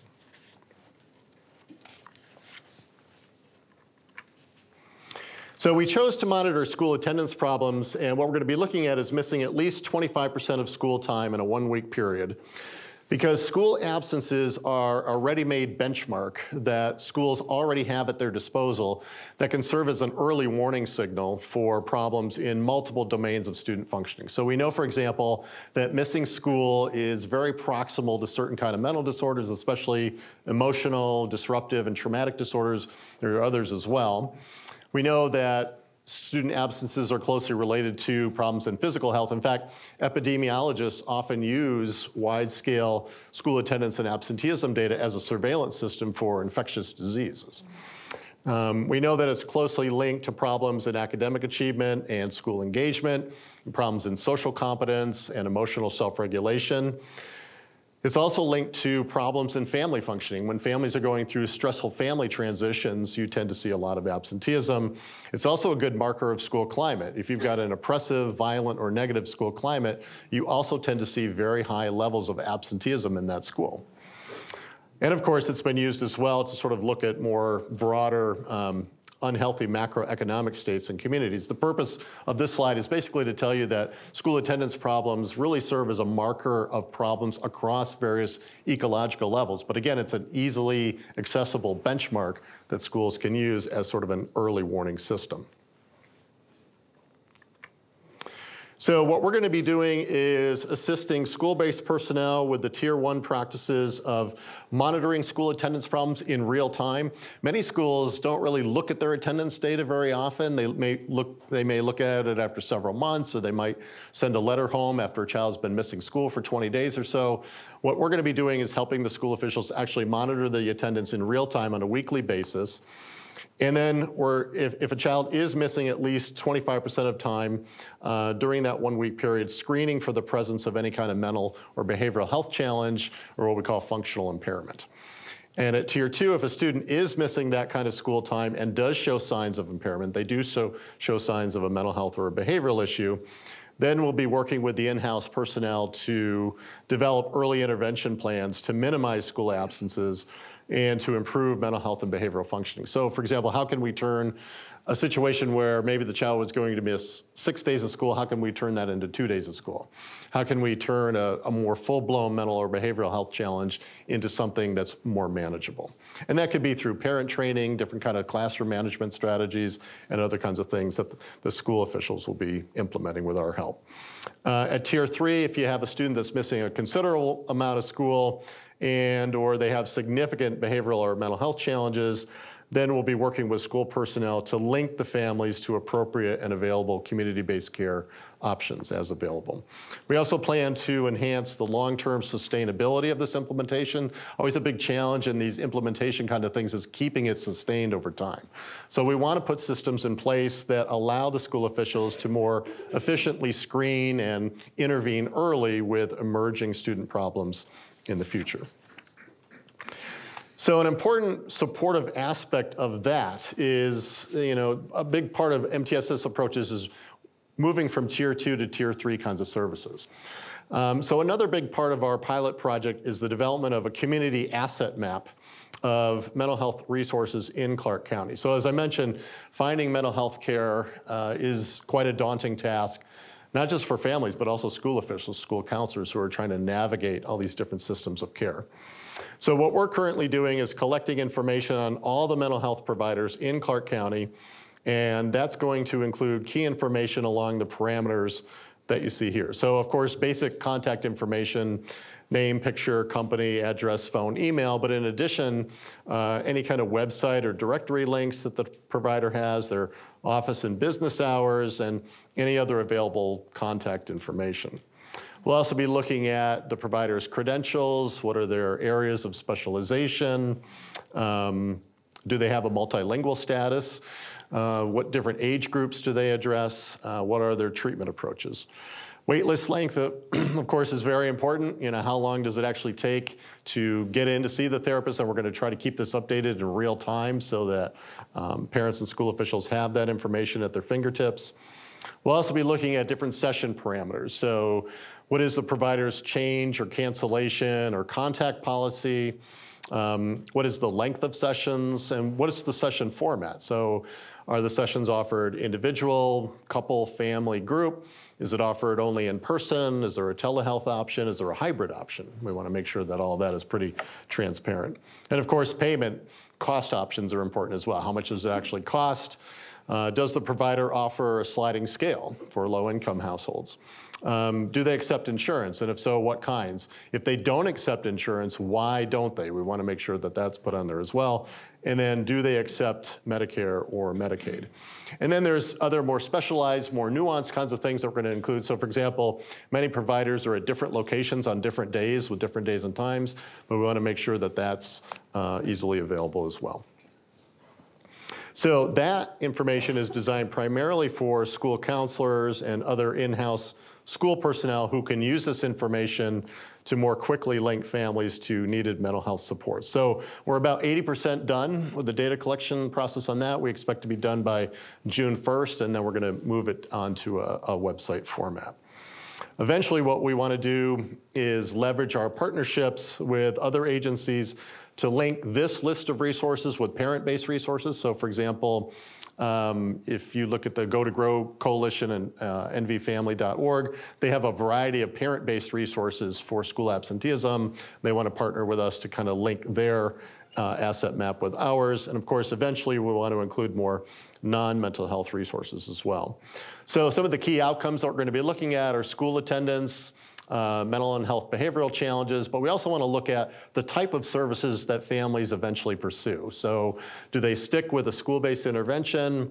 Do they pursue outpatient or inpatient therapy? Do they go to an emergency department? Do they engage in telehealth? We want to kind of keep track of those kinds of things.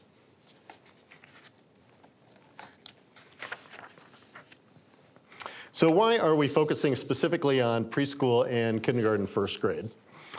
So as I mentioned, a lot of MTSS models tend to focus more on middle and high school, and very few focus on the early developmental periods. But if you look at this graphic, this shows the trajectories of major mental health conditions in children and adolescents, and you can see that greater severity is usually already evident in late elementary, middle, and high school. So we're going to be focusing our efforts primarily in the red circle. The research is pretty clear that early school absenteeism and early symptoms of mental and behavioral disorder, especially in late preschool and early elementary school, are strongly predictive of later school achievement and school attendance problems, as well as mental health disorders.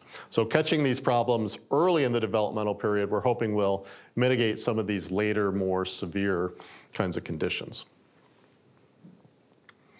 And then I wanted to give a little bit more detail about our project by talking about how it matches up well with UNLV's top tier 2.0 vision in several ways. The project has and will continue to involve undergraduate and graduate students who are utilizing the project data for their own achievement. One of my graduate students, for example, is conducting dissertation work on the community asset map, and we'll be using the information from that map in addition to zip code, census, and school absenteeism data to identify areas of need, in particular mental health provider deserts in Clark County. And of course, we can sort of extend the idea of student achievement to the children who will be part of the pilot project, and I'm hoping will be UNLV students in the year 2037. So gotta watch out for that demographic cliff. The project is also aligned with the UNLV academic health strategic objectives, and probably the most important one is providing high value, high quality, state-of-the-art care for all members of our community. Dr. Beavers and I also think the project can be a key aspect of socioeconomic development because it focuses on augmenting the long-range student completion outcomes for kids, but it can also be a focus of a lot of policy initiatives. So for example, we know across Nevada that there's a severe shortage of rental homes that are available and affordable to low-income households, which means greater evictions. We also know that a strong predictor of chronic absenteeism is residential mobility, where families have to move during the course of the academic year, and that increases the chance of delays in new bus and school assignments, which means missing more school. So there's a lot of intersection among these issues.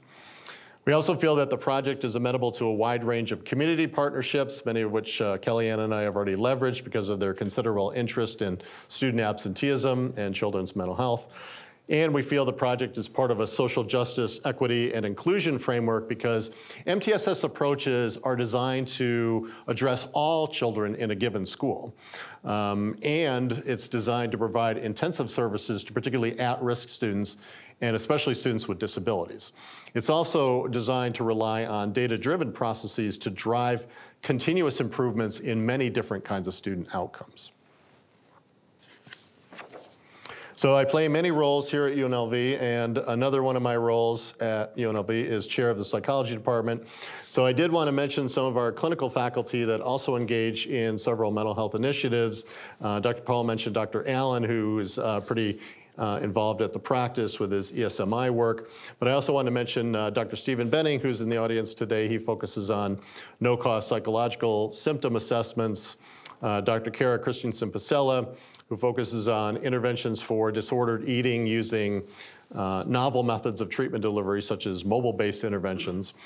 Dr. Shane Krause, who focuses on addictive behaviors, problem gambling, and barriers to help seeking among high-risk groups. Dr. Brenna Wren, who's also in the audience today, focuses on behavioral interventions for older adults, especially through integrated primary care and digital platforms.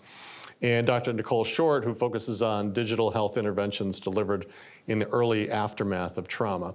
You'll see that a common thread here is new service delivery methods along the lines of those that I mentioned earlier. Our clinical faculty really are on the cutting edge of mental health service delivery methods. So again, Dr. Beavers and I want to thank you for coming here today. We really appreciate your attendance, and we're happy to speak with you further as needed. Thank you.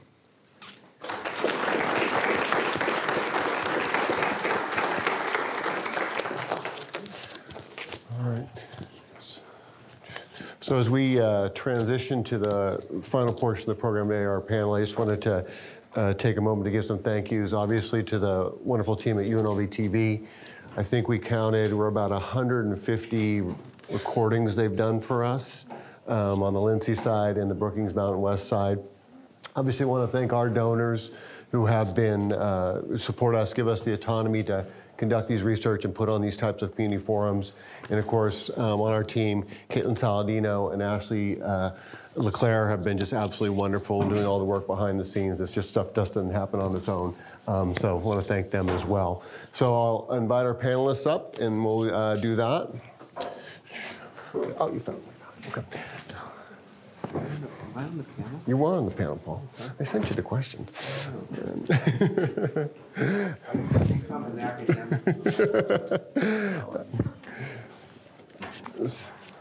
So we have three panelists who are joining us today. Each were chosen for a unique perspective.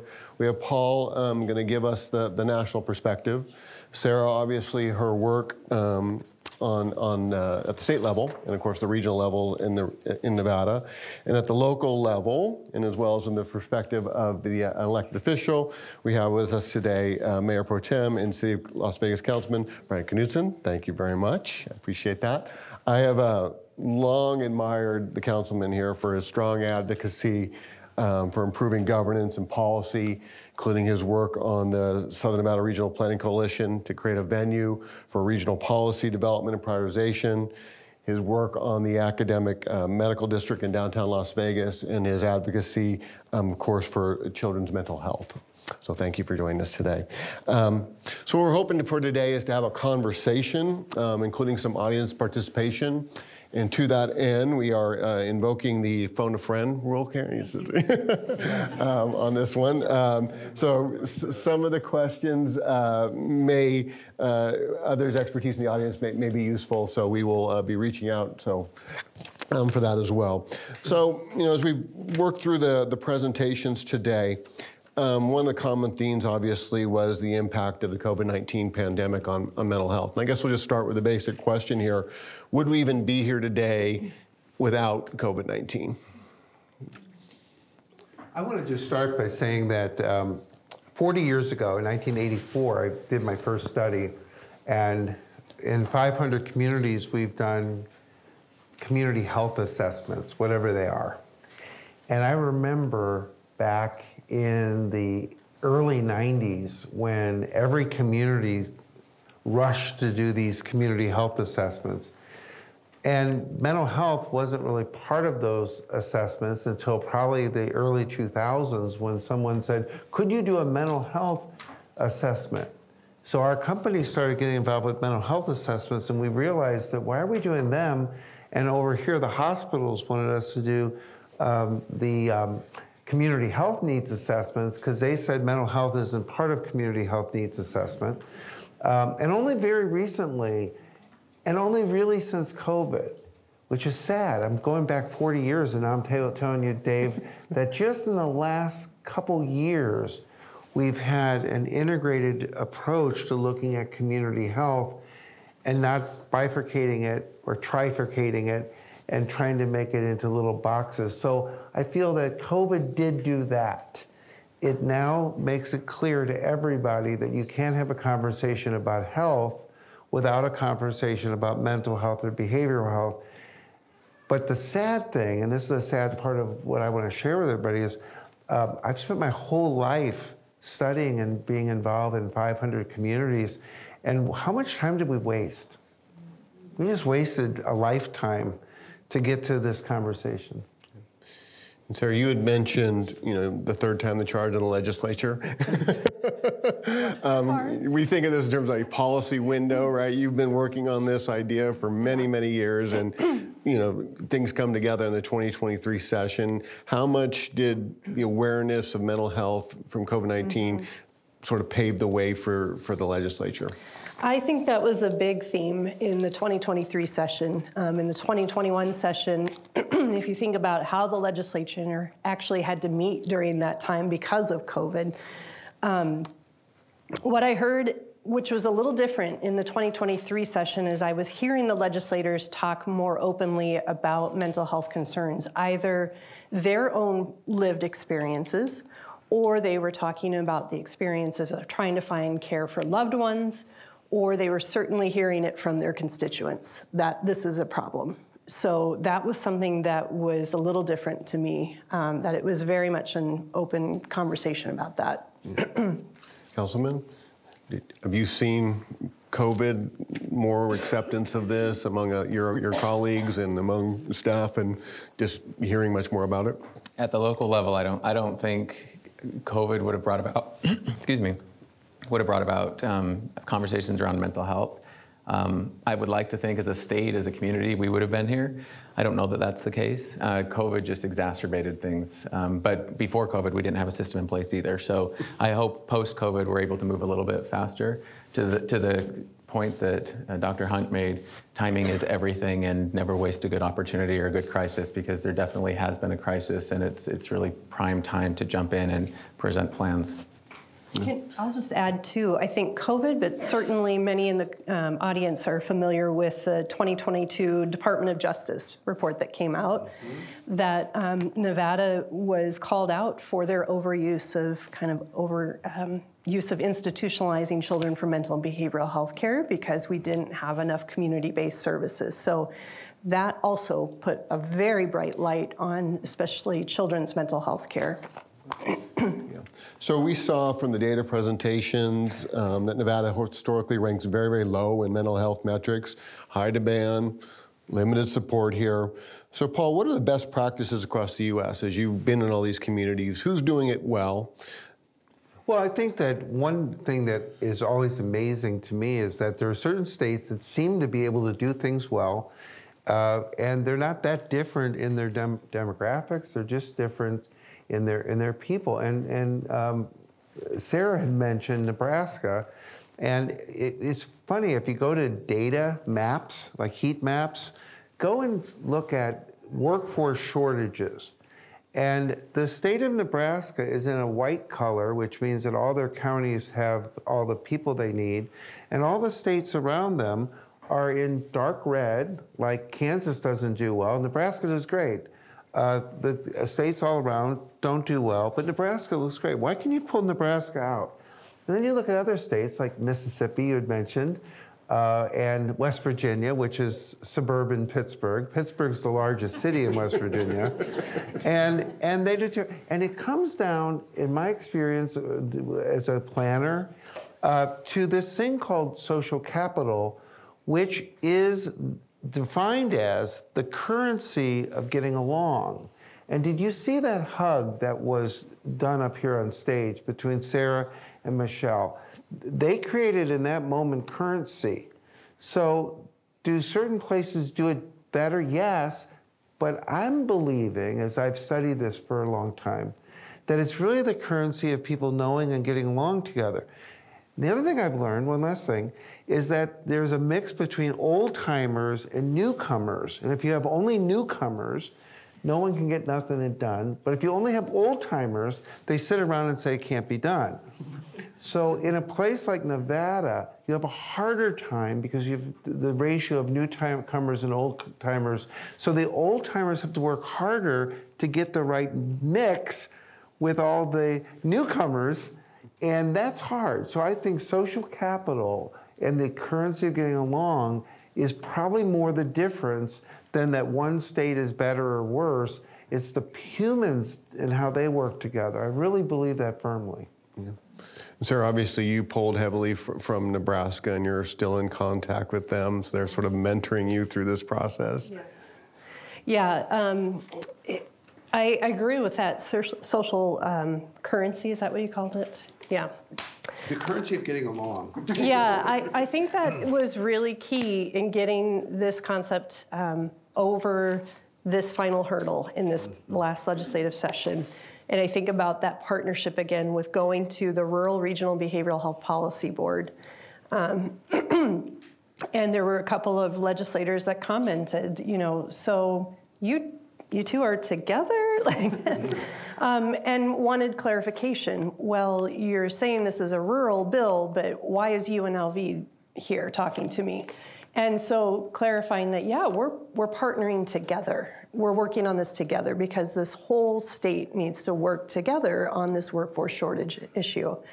So I think there are other states out there that are trying different things along those different parts of the pipeline to address workforce shortages, and we're always kind of keeping an eye out for that. So what is being implemented in other states, what seems to be working well for them, and does that make sense for us to do here, or do we need to Nevada-ize it a little bit? So yeah, we're not the only state struggling with this. And I would just double down on that. The social capital is the most important part.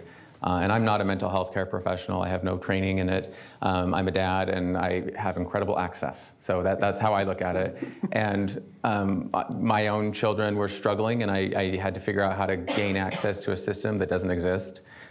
Struggled with it, reached out to as many people as I could, and realized that there is no system. So I'm going to have to make it up myself for my children. So if I'm going to choose as an elected official to jump into something, I have to make sure there's enough social capital, social currency there, that it's worth going forward. Because if everyone's infighting, it's going to die immediately. So we put together a couple of different times. So for me to test the waters to see, can all these mental health professionals get along? Because if you can't get along, it's not going to go anywhere. And that's what I found, and am very happy to see that everyone gets along. They just need access, and so that's where I think there's going to be enormous opportunity in the next couple of years, in particular. Do you have opportunities to talk to elected officials in other jurisdictions and how they're dealing with these problems? All the time. It's a major issue. It doesn't present as mental health to local elected officials or state elected officials, and that's because background and expertise or knowledge base isn't around mental health. I don't know that there's any elected officials that I can think of that have a background in mental health. So the ideas, the thoughts, the imaginations that come to them are going to present themselves in a variety of different ways. You have to figure out how to translate it back to mental health. So homelessness, for example, drug abuse and addiction, the issues that we're facing in the jail system, in the EMS system, in the school system, those are presenting as emergency medical issues. Those are presenting as criminal issues. They're presenting as education issues. You really have to help them understand as outside professionals what mental health looks like and how they can get to the root of the problem. It seems like that's a great plug for those professionals in the audience. I'm looking at a lot of them to run for office then. I would seriously. But I think we have to. I think there have to be more of those voices that are making policy that have that experience. So I seriously put a plug in for run for office. Get a pack going, right? Right. It makes a huge difference to have experience in education when you're talking about 1,000 different issues. And I'm just fortunate I have two amazing children that had to access a system that didn't exist. And so now I'm put in a position where I can advocate and use a position for something that is worthwhile. Yeah, so many elected officials have profound mental health issues, but it'd be great to have mental health professionals in too. It'd be great, and all kinds of diagnoses of every form. And I'm not just talking nationally. I want to just say something too about the role of people and professionals is that if we stay too much in our lane and we don't swim out of our lanes, we can't create the change that we really need. So that's really difficult from the way we're trained. I'm a geographer. One of my dear friends, Rob Lang, who I sat in this room with many, many times, he called himself an urban geographer. And he encouraged me to call myself that. I now have other things that I've done academically and some things I've done professionally. But if I only think of the world through economic geography, and only want to talk about economic impact studies everywhere, I'm not going to make much of a change. So it's a personal thing we have to do and say, yeah, what am I the best? I have a pretty good shortstop in economic geography. You know, not in the Hall of Fame or now in the afterlife, Rob, but it was okay. But what about other gifts that we have? How do we play with each other, and how do I bring economic geography into this conversation? And I think what we're all in this room trying to do is to say, where can we swim and meet others? Because we're just so focused on the role that we play and the title that we have. And I think that's where we get into trouble. As people, I think it comes down to us as people. That was something I learned from Rob, was getting out of your comfort zone. Yeah. Right? You can keep doing the same thing over and over, but you're never going to challenge yourself, and you're never going to. I want to go back to something you said, and you hit on a key point there. It almost seems overwhelming, all the different potential constituencies we're talking here. We obviously heard about youth. We have the unhoused. We have veterans. We have those struggling with substance abuse. We have maternal. Right, it almost seems overwhelming to try to serve all of these different constituencies that are in need here. So what's the best approach here? Is it state, is it regional, is it local? Is it funding from the state and funding from the federal government and let local entities do it? I mean, how's the best way to address these different constituencies? I start with follow the energy. So it's really easy to map out 1,000 different plans, and I love plans, and I love spiral-bound plans. But the first thing to do is take action and see if there's energy around it. If there's one step forward and people are happy and excited, then you can take the next step. And if they're happy and excited there, take the next step and keep going. And so I get the question a lot is, where should we put all of our energy and resources? It's whatever's the thing that everyone agrees to. Let's go there first, and then everything else becomes easier. Because once you have a success, it's amazing how much easier it is for people to get along after that. So, like for me, I talk about children's mental health. If the world decides that we need to focus in on drug and alcohol addiction and mental health associated with people who are struggling with homelessness, let's go there first. That's fine. Let's figure that one out, and then we'll have enough energy and momentum with that community of support that we can move on to children next. So for me, it's about reciprocity and trying to understand who's in the room, who cares about what, and trying to get along well enough to take that next right step. That's from Frozen, because my kids watch Frozen. Take the next right step. You know, Sarah helped me out today. I had gotten old and cynical, and I thought that old School of Rock video about how a bill becomes a bill didn't work anymore. I was dumbfounded when I heard her conversation. I'm watching your presentation. I'm whispering to Michelle saying, it can work. Well, thank you. It worked. You were able to make something happen through the legislative process. Anybody else shocked? I'm renewed. Yeah. Thank you. So I guess the question is when you're building this out, are you thinking of different groups you're needing, or are you thinking mental health, because we're such a deficit in general? Yeah, there's such a deficit in general, but the concept of the way the rural board wanted to think about this and implementing the work of BeHERE is that we also kind of move towards tailoring some of our initiatives based on the 5 regions. Yeah. So, sorry, hold on a second. I'm fighting it. You got it, you're good. I'm gonna win. So what we might find out in the rural areas as far as what their big workforce need is might look quite different than what the Clark Regional Board might say is their big workforce need. So as we kind of build ourselves out, that would be the idea, is to work on a little tailoring.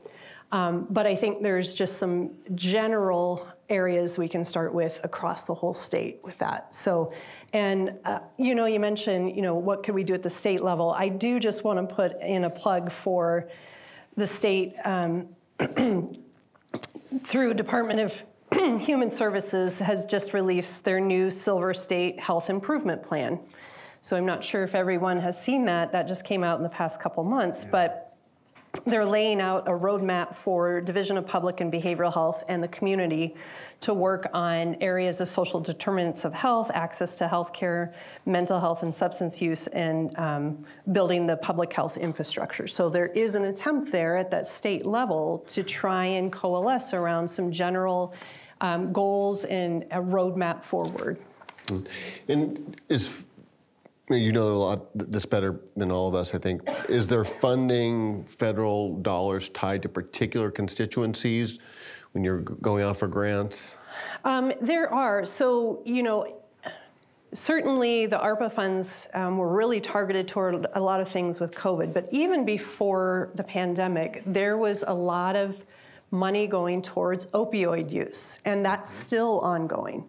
So from a lot of money coming through still from these settlements with the pharmaceutical companies, so that was already an area that was getting needs continued attention and a lot of money flowing through that. There's more money coming out from the federal government focused on children's mental health, on school-based mental health care. So I do see that there are pockets of specialty areas with funding attached to it. Okay. And some states do better than other states in facilitating and funneling these funds. And one of the real tragedies is that federal funds don't get spent. The infrastructure isn't there to spend it. There's not enough people connected. You can run into a situation where some of these funds would have to be given back.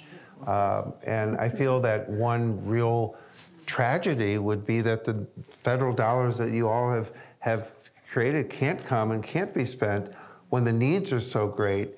And that's not a blame to the legislature. It's really a systematic, it's a systems issue. And did I steal your question? No, yeah, it's a perfect segue, Paul. Okay, so as many of you are aware, unfortunately, at the last IFC meeting, the state line waivers decided to take back about $23 million in previously appropriated federal dollars, including some funding for, all this was in the health area. Yeah. All of it was, and some of it was mental health intervention, and it just sort of goes that capacity issue that you were talking about here. So this is obviously a concern for Nevada. We do poor getting these federal dollars. Right now we have a lot of federal dollars and we're not able to appropriate them or get the money to where it needs to go. That's a whole nother conversation, of course. But if you were, you know, all of you, if you were sitting on the IFC, where would you say, where do we put these money in? Do we give it to Sarah? Do we give it to Michelle? You know, what's the best use you think? Because this money has to be spent quickly. I love spending money. So, but the question I would ask for anybody in the audience, how many watched the IFC meeting?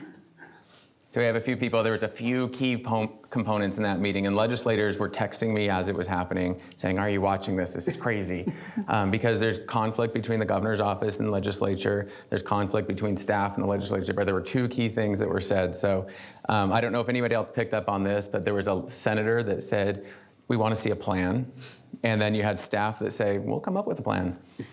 So that right there is an opportunity. That's a whole bunch of money that they don't have a plan for yet. And the state has a whole bunch of opportunities with funding, and they have staff. And if you know the state really well, there's about 5 people that make decisions around funding in the state. If you know those 5 people, it's really easy to access them and say, "Let me help you come up with a plan," because they're overtaxed, they're overburdened, they're dealing with immense statewide systems. They have immense responsibility and authority, and it's a lot easier for them to cut and paste a plan than it is for them to come up on their own.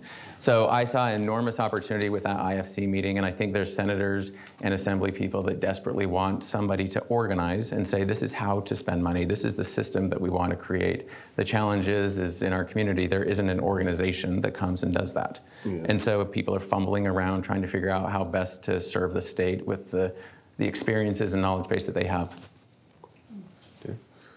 Here's your pitch, Sarah, make it. Yeah, so of course, I think I'm looking at, again, so many mental health professionals in this audience who could say, yeah, I could use a little bit of that and implement it. And I think I'm going to kind of pivot a little bit and go back to, I think, why Beacon got $25 million from their state legislature to say, put it out towards behavioral health workforce. And I think it was because of that infrastructure. They had already been in existence for so long. They were showing, proven results. And so they were a trusted partner, I think, to their legislature to say, we recognize that we need to really bolster our efforts on behavioral health. Do you have some ideas? And they said, sure.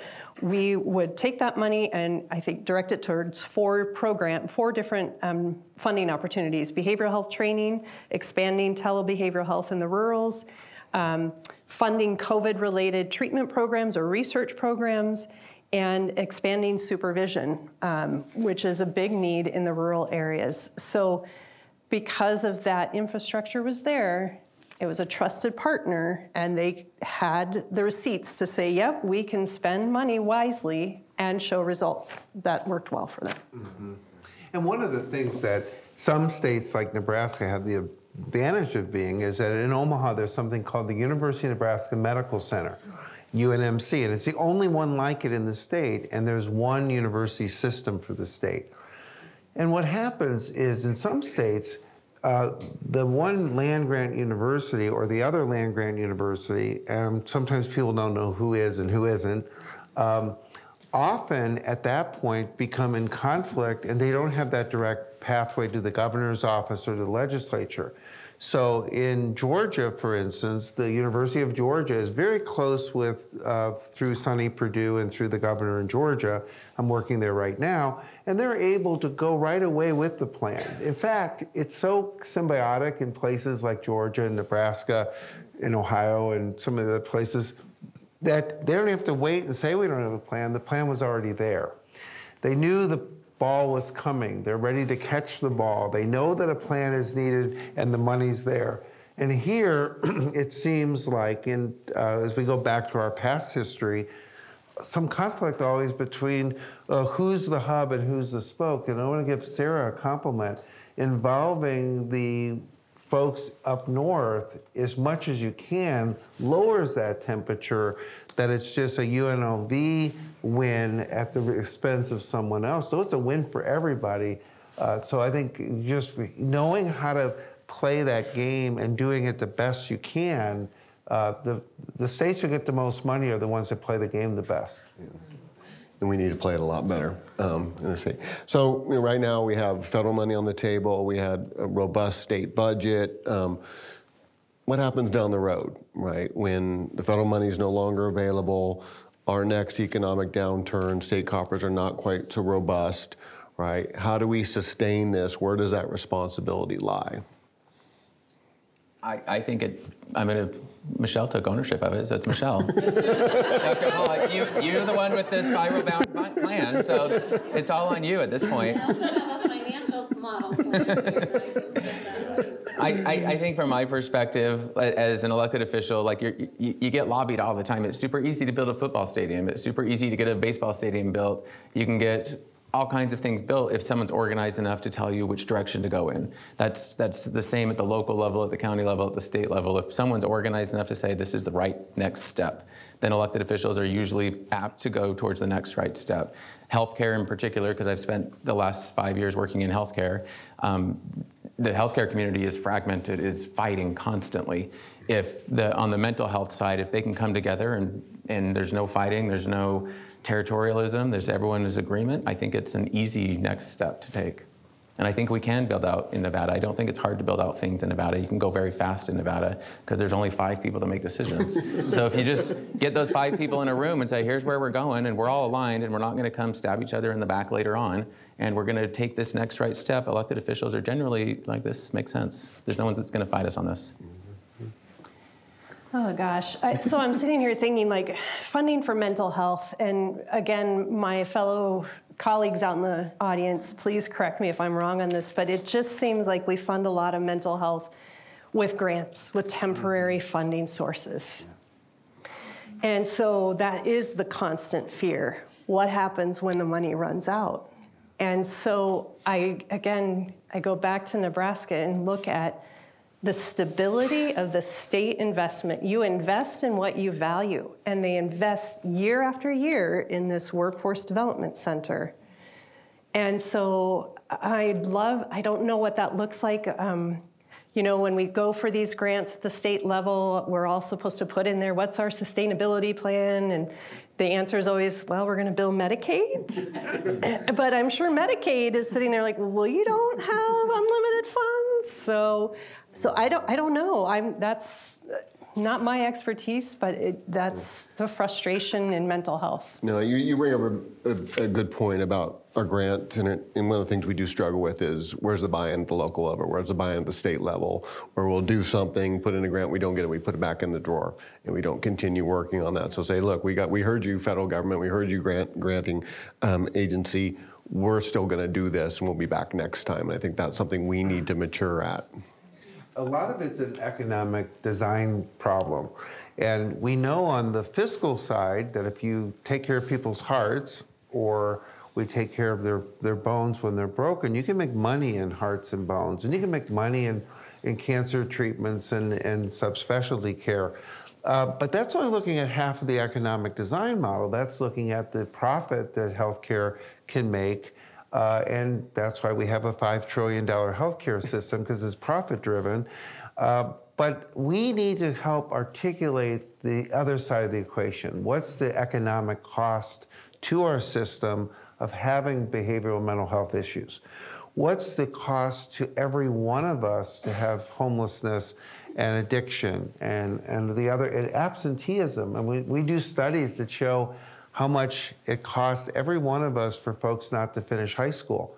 And they're published and they're out there, but we have to have a system where we start to communicate better what the social and economic return on investment is of these kind of things. Now, the best part about this issue is the numbers are so in our favor when we think about what it saves taxpayers and saves society and adds to our community longevity, adds to our productivity. We're better, we're more productive. It really makes the whole we're probably leaving $2 trillion on the table in our national economy just from our mental and behavioral health status. But how do you do that? Well, that's where I've tried to help, but I need other people to help tell that story too. The economic design of health needs to be talked about. I would jump in, because you use the pronoun as we need to do this. It's really important to define who we is, because that we is, there's nobody that talks about it. You have to figure out who is that person that's carrying the message. And I want to just talk quickly about Medicaid reimbursement, because it's such an important topic in this conversation. In the presentation earlier, the work that you're going to do at Battleborn, and trying to connect families to resources. So I'm a family, I'm not at Battleborn, but I have enormous access. Like, it's crazy the access that I have being an elected official. For my son to get services, I was on a waiting list for 9 months. That was across the board with multiple providers. That was the fastest with all of the different providers, with all the connections, all the resources. And the reason that I found, because I started off with insurance, and then I found through talking with a lot of people that a lot of you all folks went to cash pay only. That is a massive conversation point with an elected official, with a state who's responsible for a system where they can't track all their providers because they're not going through Medicaid, they're going to cash pay only. Mm-hmm. And so that's a real conversation to say, from the economic impact, how do we make sure that the state is aware of all these different providers that are billing and reimbursing and creating a revenue source within our community, because right now cash pay is only affecting a very small percentage of our community, and there's enormous amounts of need in our community that we aren't aware of at all.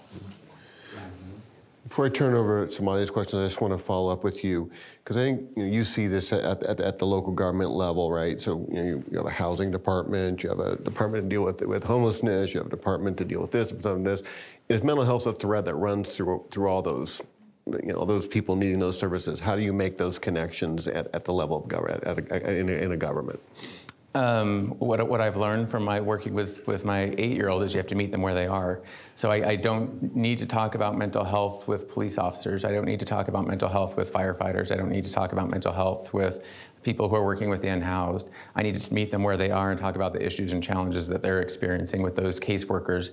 That they don't need to think about the mental health challenges. We need to think about it differently. We need to connect systems, because it crosses the bridge, and you need to be able to connect all those systems and weave in mental health at the appropriate places and times.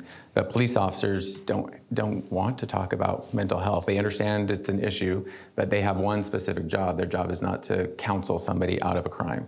That's somebody else's job. And so it's trying to figure out how to place mental health appropriately into all of those different systems in a way that makes sense. Yeah, those intervention points are key. We have a few minutes left. We would like to open up to audience questions. I think Ashley has the roaming microphone, so if any would like to ask our panel any questions, we'd like to hear from you. You guys have been sitting patiently. Oh, we got Sandra. Here, I'll stand up here. I'm loud. So, one of the things is I've been working with Sarah for a long time, trying to figure out what was the right formula to get it through the legislature. And I will say she is stubborn and does not give up. That's why she and I get along well. She kept saying, okay, I'm going to change this time. I'm going to change this. She kept just changing things. I'd go to this board. She would go to that board. She called us from the Reno airport after she got done talking to Winnemucca, and they voted yes. And I think she had a beer. So I'm like, what? She's like, they said yes. And she was so happy, and we were happy because we were on Zoom and she was trying to tell us. But the thing I noticed this last legislative session that I've never seen before, noticed that she had the pictures of unanimous, everybody voting, was we had legislators that in the past would vote anything that had money, they said no.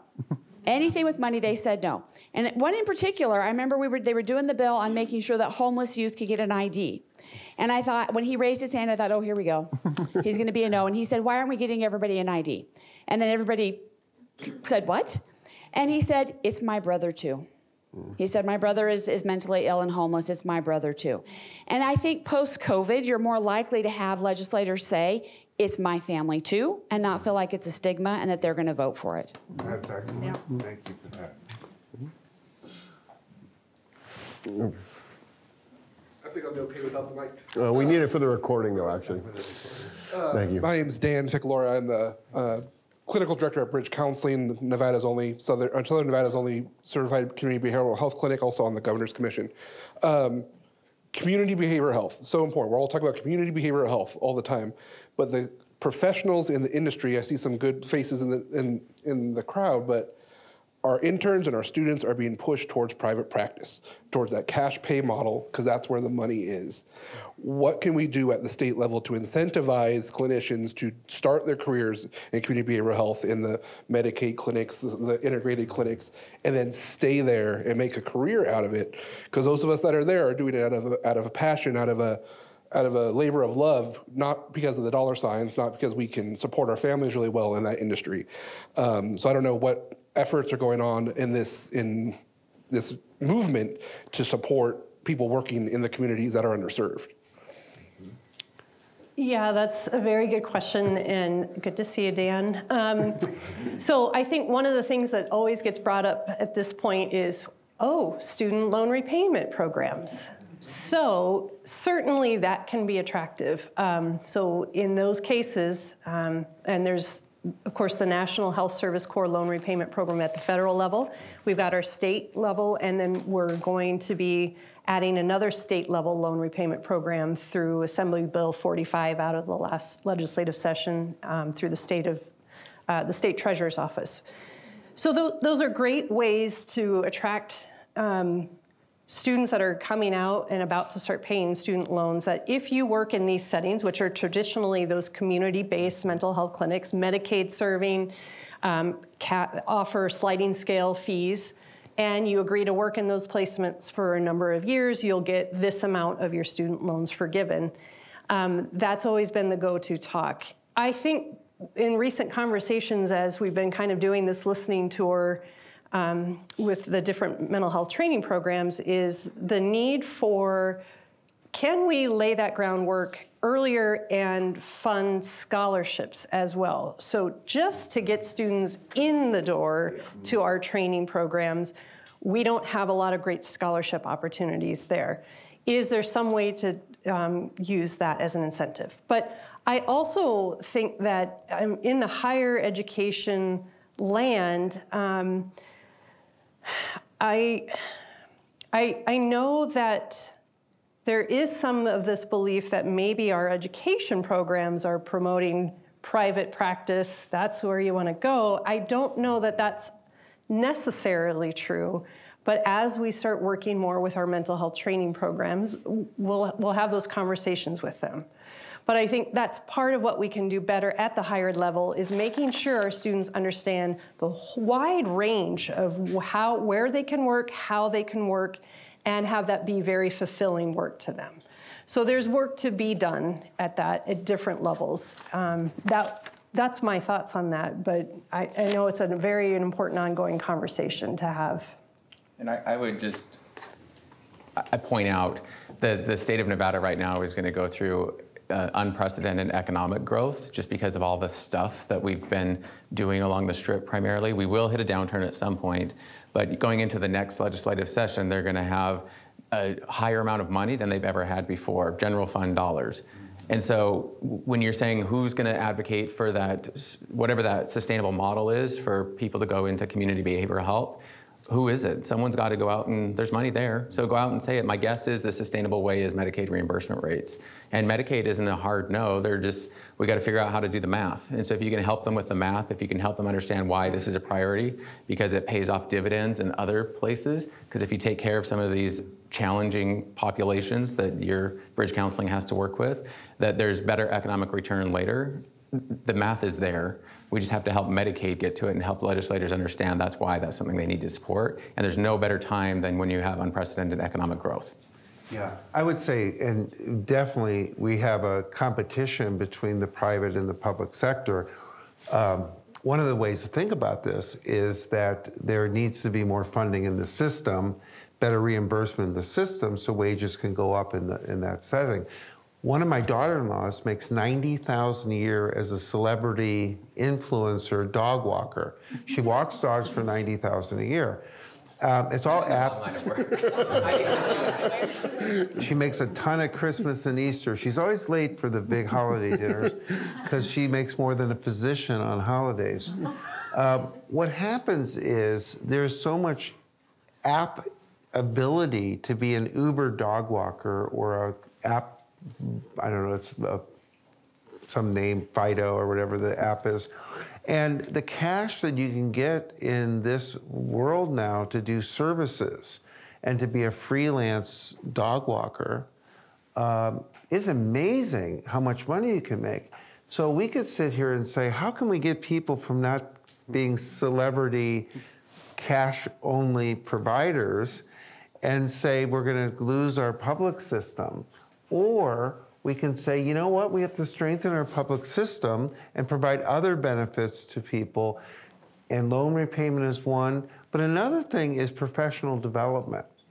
I have been a real big fan of some of the programs around the country that really tie the professional development back to the ecosystem, because the lone wolf dog walkers that are just taking the cash are isolated and are not building anything. They're not really building a career, and they're not connected to some of the other things we get in life when we're connected to a professional community. So let's not forget about the asset that we get in being part of a community besides the pay, but let's not then make an excuse for the pay and not be able to feed our families. And I bring Chandler up because of all our kids, I think she's the highest paid of any of our 7, 5 of our own and collectively plus the spouses. Yeah. Well, we got a couple more questions. Hi, everyone. I'm the director of community engagement. My name is Pearl. I'm with a local nonprofit organization called Puentes, and we partner a lot with UNLV a lot. But I was just adding to your comment with Bridge Counseling. We work alongside the managed care organizations, and just within the last month, United Healthcare, sorry, I'm a little sick too. I'm fighting the cold. No, I'm okay. I have a huge cup right here. But United Healthcare, Health Plan of Nevada Medicaid just lost their whole behavioral health team. So what does that look like? That's affecting a huge population that has that need. And I think Molina, their team was cut a few months ago. Silver Summit is very small staffed. So why would anyone want to look into that field if it's not sustainable? So what can we do to ensure that those managed care organizations just retain that funding? And even NAMI and Solutions of Change, different community-based organizations are just throwing small grants here and there, and it's not really long-term. So unfortunately, that's a huge issue. So I'm just letting you guys know that from a community perspective, it's very lacking. So.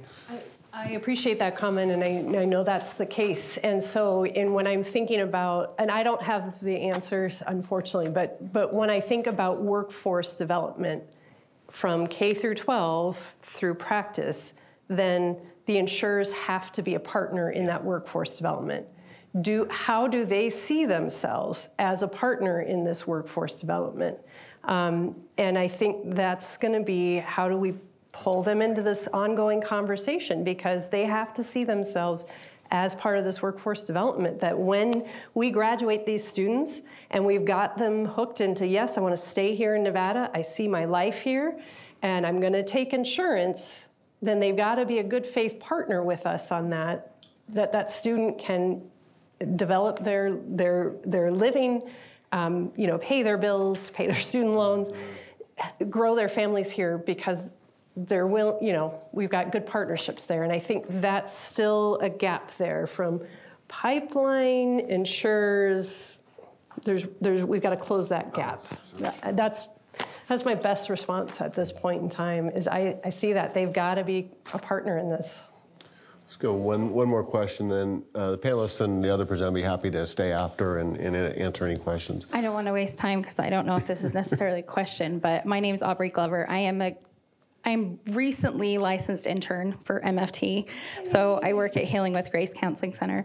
So I feel like I can give a unique perspective, I guess, because I just came out of school in October with my master's degree, and I realize that I am super, super privileged, so I don't know how many people share my perspective, but with like the community health centers, right now I am working in private practice. It just happened to be where the internship was available, but I know just from stories I've heard from colleagues and students that I went to school with, community health is not really pushed a lot of times because of our own mental health. They're worried about being overrun and burned out so fast that we can't even get started before we get burned out before we're even started. So, and thankfully, I say I'm privileged because I have a husband who has a great job. I'm not really in it for the money at all. I've wanted to do this since I was 16, so I'm 20 years after my bachelor's degree, I went back and got my master's. But so I don't know. I'm just sharing my perspective that I think that it's community health. I think what you were saying with like continued education, and like even though as an intern we're not required to get CEs, there are certain amounts that are going towards the licensing board, like even coming to this, that stuff for me is huge, because like my supervisor said that I just bought the most expensive piece of paper there is, and now I start learning, so, and that's how I feel. I just feel like I should know everything and I know nothing. Like it has to continue, the training and the specialization. I really want to go into postpartum to perinatal health work. And so, yeah, just extra training, funding for training, and making sure the community resources are providing that extra training for the newbies that are coming in. So. Thank you for sharing. I want to thank everybody for coming today, for your patience and for your engagement here. I think obviously the two big takeaways for us today are, UNLV faculty hear the need and are responding in creative ways here. But just to reiterate the key point here, like every one of these programs is through grant, philanthropy, or one-shot funding out of a legislature. So the sustainability issue is the big piece of the puzzle here that we need to keep working on. hopefully we can get this in place as long when the money's there, and they can't cut it down the road, I think is the goal there. So I think that's where we need to move forward. Just a reminder, if you are doing CE credits for this, please make sure you sign in, get the certification, make sure you pick up an agenda. Also, there's a lot, we have our fact sheets out there, there's some other materials out there, please take those. They're there for you as well. And if you have not had enough of Greenspun Hall, please come back next Tuesday night. We'll have our last Brookings Scholar out lecture here. Catherine Meyer will be speaking on higher ed access there. So thank you, and thank you to my fellow panelists. It's been wonderful. Thank you.